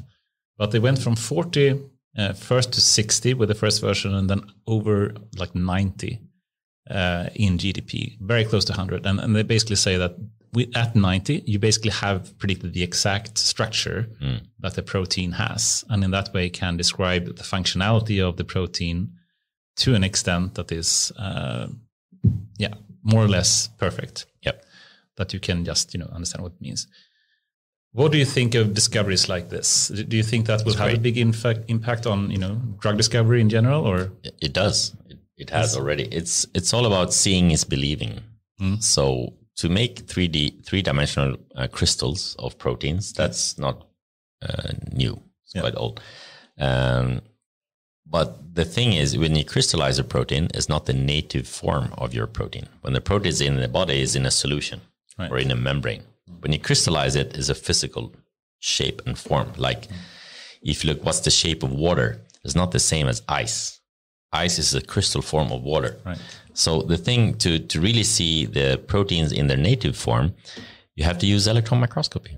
Oh. So this is back to the Nobel Prize in 2018, cryo electron microscopy, what we do. Right.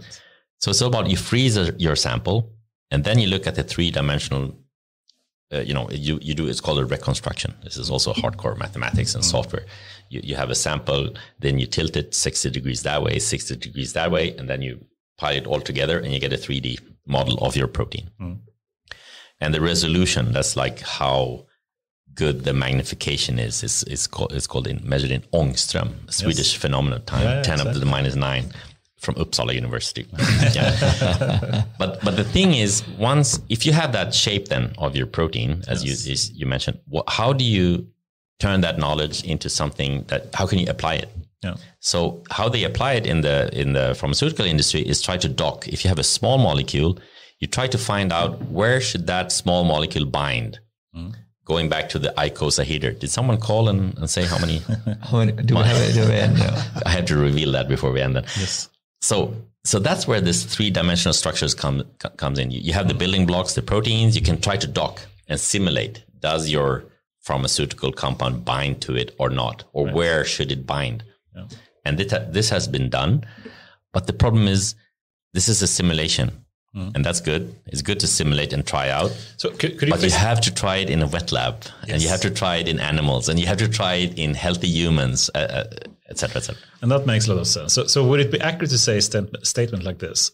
You could use simulation or this kind of predictions that AlphaFold can make to try to find a potential protein or some drug that you believe had the right characteristics or properties that you're looking for. And then when you find top 3 candidates for this, then you can do the proper test using, for example, Vironova. And this is a much cheaper way and much faster way to do a screening. Yes, exactly. But it's not sure that it works, as I said, because that's the crystal form of your protein and it's not the native form. But it works as a simulation tool to try to find. You have drastically reduced the time for a big portion of the pre-work. And then when you do the wet lab work, which is quite tedious and expensive, you are starting from best possible sample, so to speak. But efficiency, yes. Effectiveness, that's what you're after. It might not be the right choice, but efficiency. Yeah, but you went from 10,000 samples down to 10. So if you take this as an example, many big pharmaceutical companies have set up big screening labs like this, testing thousands and thousands of molecules for their targets but we have a Swedish professor, Arvid Carlsson. He won the Nobel Prize by saying it's just a waste of time and money because you have to try it in real life, like mouse model or on humans. because I told you, it's easy to kill a virus, but can you keep the patient alive? That's the problem. So with the screening, you can kill the virus, but can you do it keeping the patient alive? And this is the hurdle. And then we come back to updates and regulatory aspects. But you don't see any value in doing the simulation first? Yes, definitely. And it's not only about looking at proteins. Proteins are building blocks of bigger things. For example, at Vironova, many of us, we work with 3-dimensional reconstructions of virus particles. That's how we found out that the capsid is an icosahedral. And maybe you can see a membrane. And maybe you can see what proteins are in the membrane.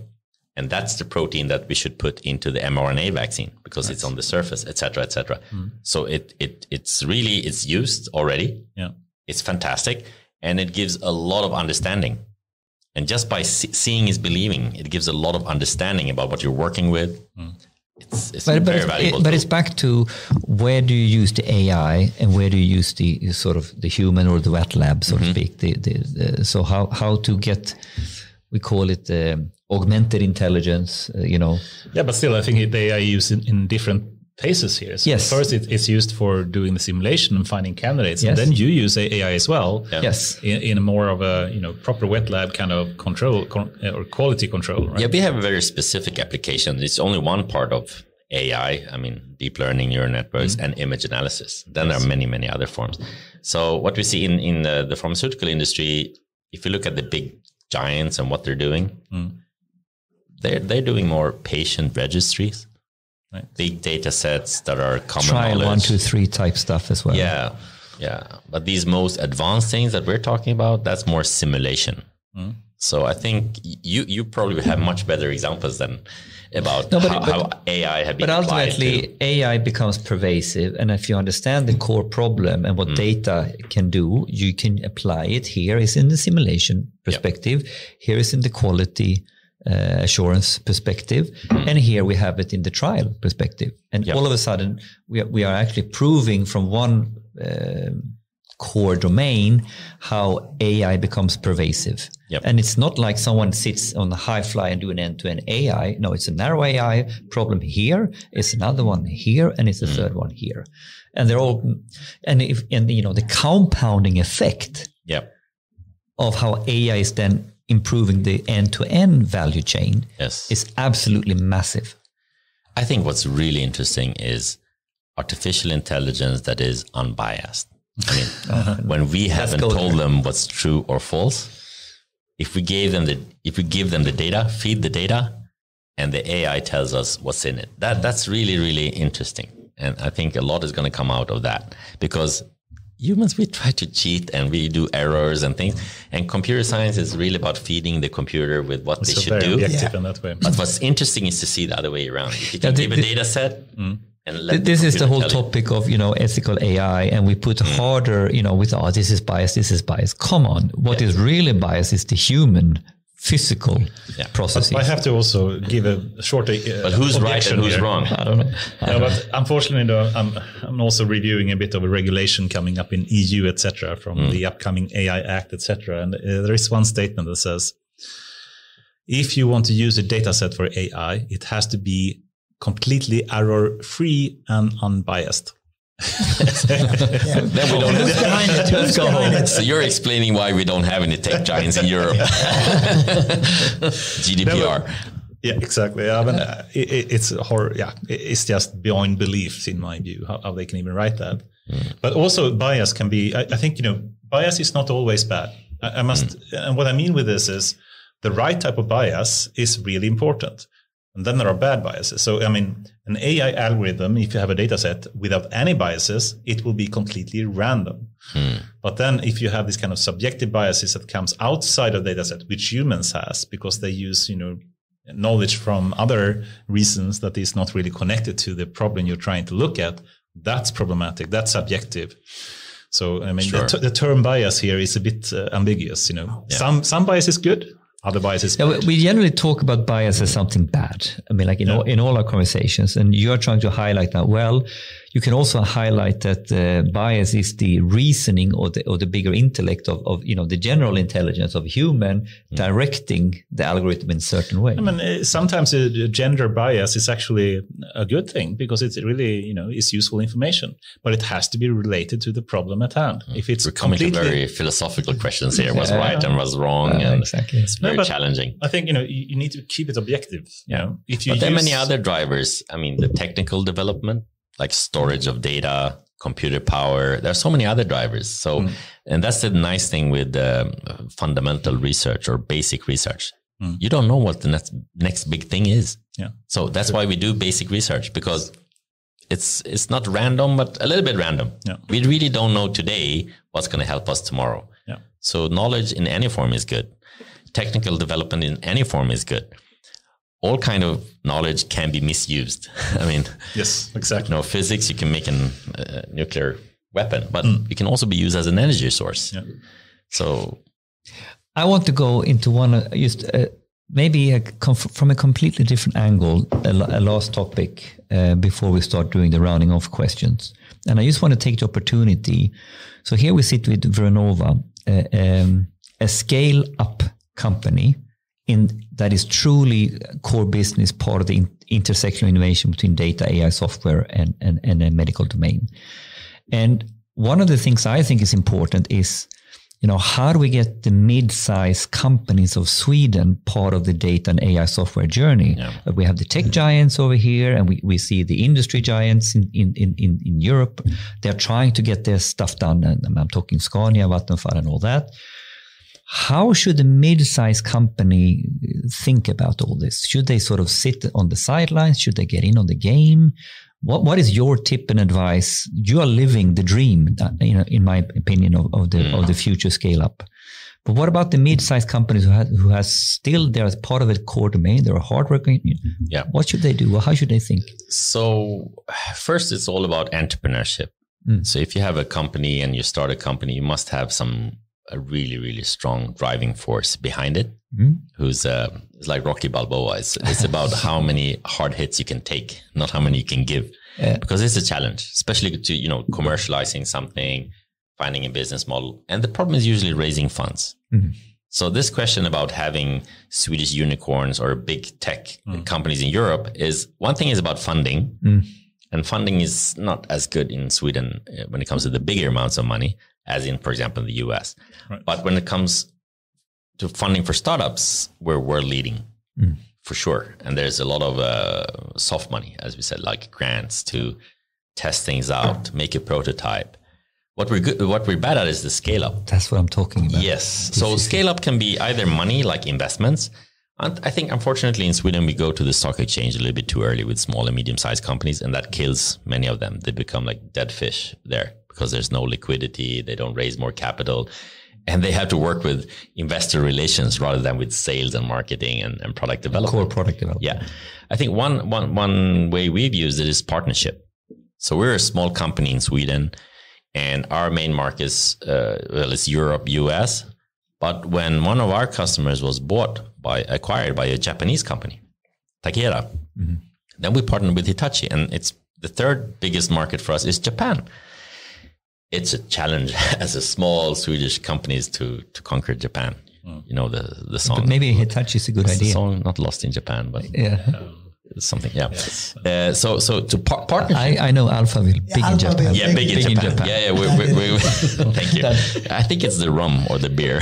Something for the app. We're gonna start. Yeah, we're gonna start speaking Japanese soon. But I think partnership is one model. Yeah. Collaboration partnerships. Yeah, collaboration, because I think business is also all about sharing. Like we said, recruiting people is about sharing success. When it comes to business, it's about sharing revenues with your shareholders or your partners. It's much easier to do business together. A win-win is better than lose-lose. And it's the same. If you're a small Swedish company and you want to enter and become big in Japan, partnership is a good thing. Either an investor or a company, et cetera, et cetera. I think one big benefit with Sweden is all the big companies with a lot of senior management that have experience, they work internationally. they are the best investors in Sweden, actually, besides the entrepreneurs that have the cash. So go close to one of the big Swedish giants. Partnership with the Swedish big companies, and Swedish big companies want to partner with small Swedish companies, but that's like working interdisciplinary. It's not the same language, like science and business. Big company, processes, corporates, routines. SMEs, that's more innovation, flexible. It's not the same thing. We're fast. They're slow. And they want to be fast. So in a way, they dream about this, and you dream about that. So they have the resources, they have the money. They should be a good senior management. It's a great fit. But what is the problem? The problem is the lingo in this partnership. Why doesn't it happen more? It's all about entrepreneurship, grit, and stamina. If you want to do something, it's what do you usually say? It's all in the execution, Mats. No. It's all in this. You know this. The doer. But you know this, Henrik. It's the strategy to execution gap. Yeah. How do we diminish that gap? Yeah. And it's about endurance. Let's go from slideware to hardware. Yeah. PowerPoint to execution. But exactly, execution is strategy, and vice versa. No one of those management consultants. But they coexist, and no one goes before the other one. They are equally important. That's one thing. And then I would say also, we on a greater level in Sweden, if we want to talk Sweden, that if we don't have the endurance to let some of these companies in the scale-up mode to have the endurance, and they go under the quarterly economy where they need to show up with red or black figures every month. With expectation management. What's the quote here? It's 1% inspiration and 99% perspiration, right? Yes. You have to have the stamina. Yeah. No, but it's hard work. It is hard work. There's no overnight success. Back to Ingmar Stenmark. The more I train, the more lucky I get. And you look at some of these unicorns and, they got so big in 1 year. No, they were hard work in 15 years, and then they got the money, and you saw. Or they have a good backup from beginning. Like if you have a very strong VC or PE behind you, it goes a little bit faster because they know. But then we can get into the new topic. We shouldn't start it bootstrapping versus VC, because is it really healthy all the time to take VC too early? It really depends on what you're working with. A VC wants, they are more, there's no venture capital, risk capital. It's there's just money. There's no risk in it. The lower the risk, the more capital you get. It's like the bank. If you have money, you can loan from the bank. If you don't have money, don't even go to the bank. So venture capital is, if you have a simple business model and you can define your market and your customer and your business model, and you want to scale up, go for private equity or VC. I think what's encouraged nowadays is entrepreneurship, and I like that. And we should encourage it, especially in Sweden, because we have this social security system that we're safe anyhow. And education is free. So we can try a little bit more. We should use our system more for entrepreneurship. Yes, definitely. And we have a few role models that, even from before, like IKEA and things like that, big companies made by like one person in their lifetime. It's huge. I mean, what Ingmar Kamprad did, that's amazing.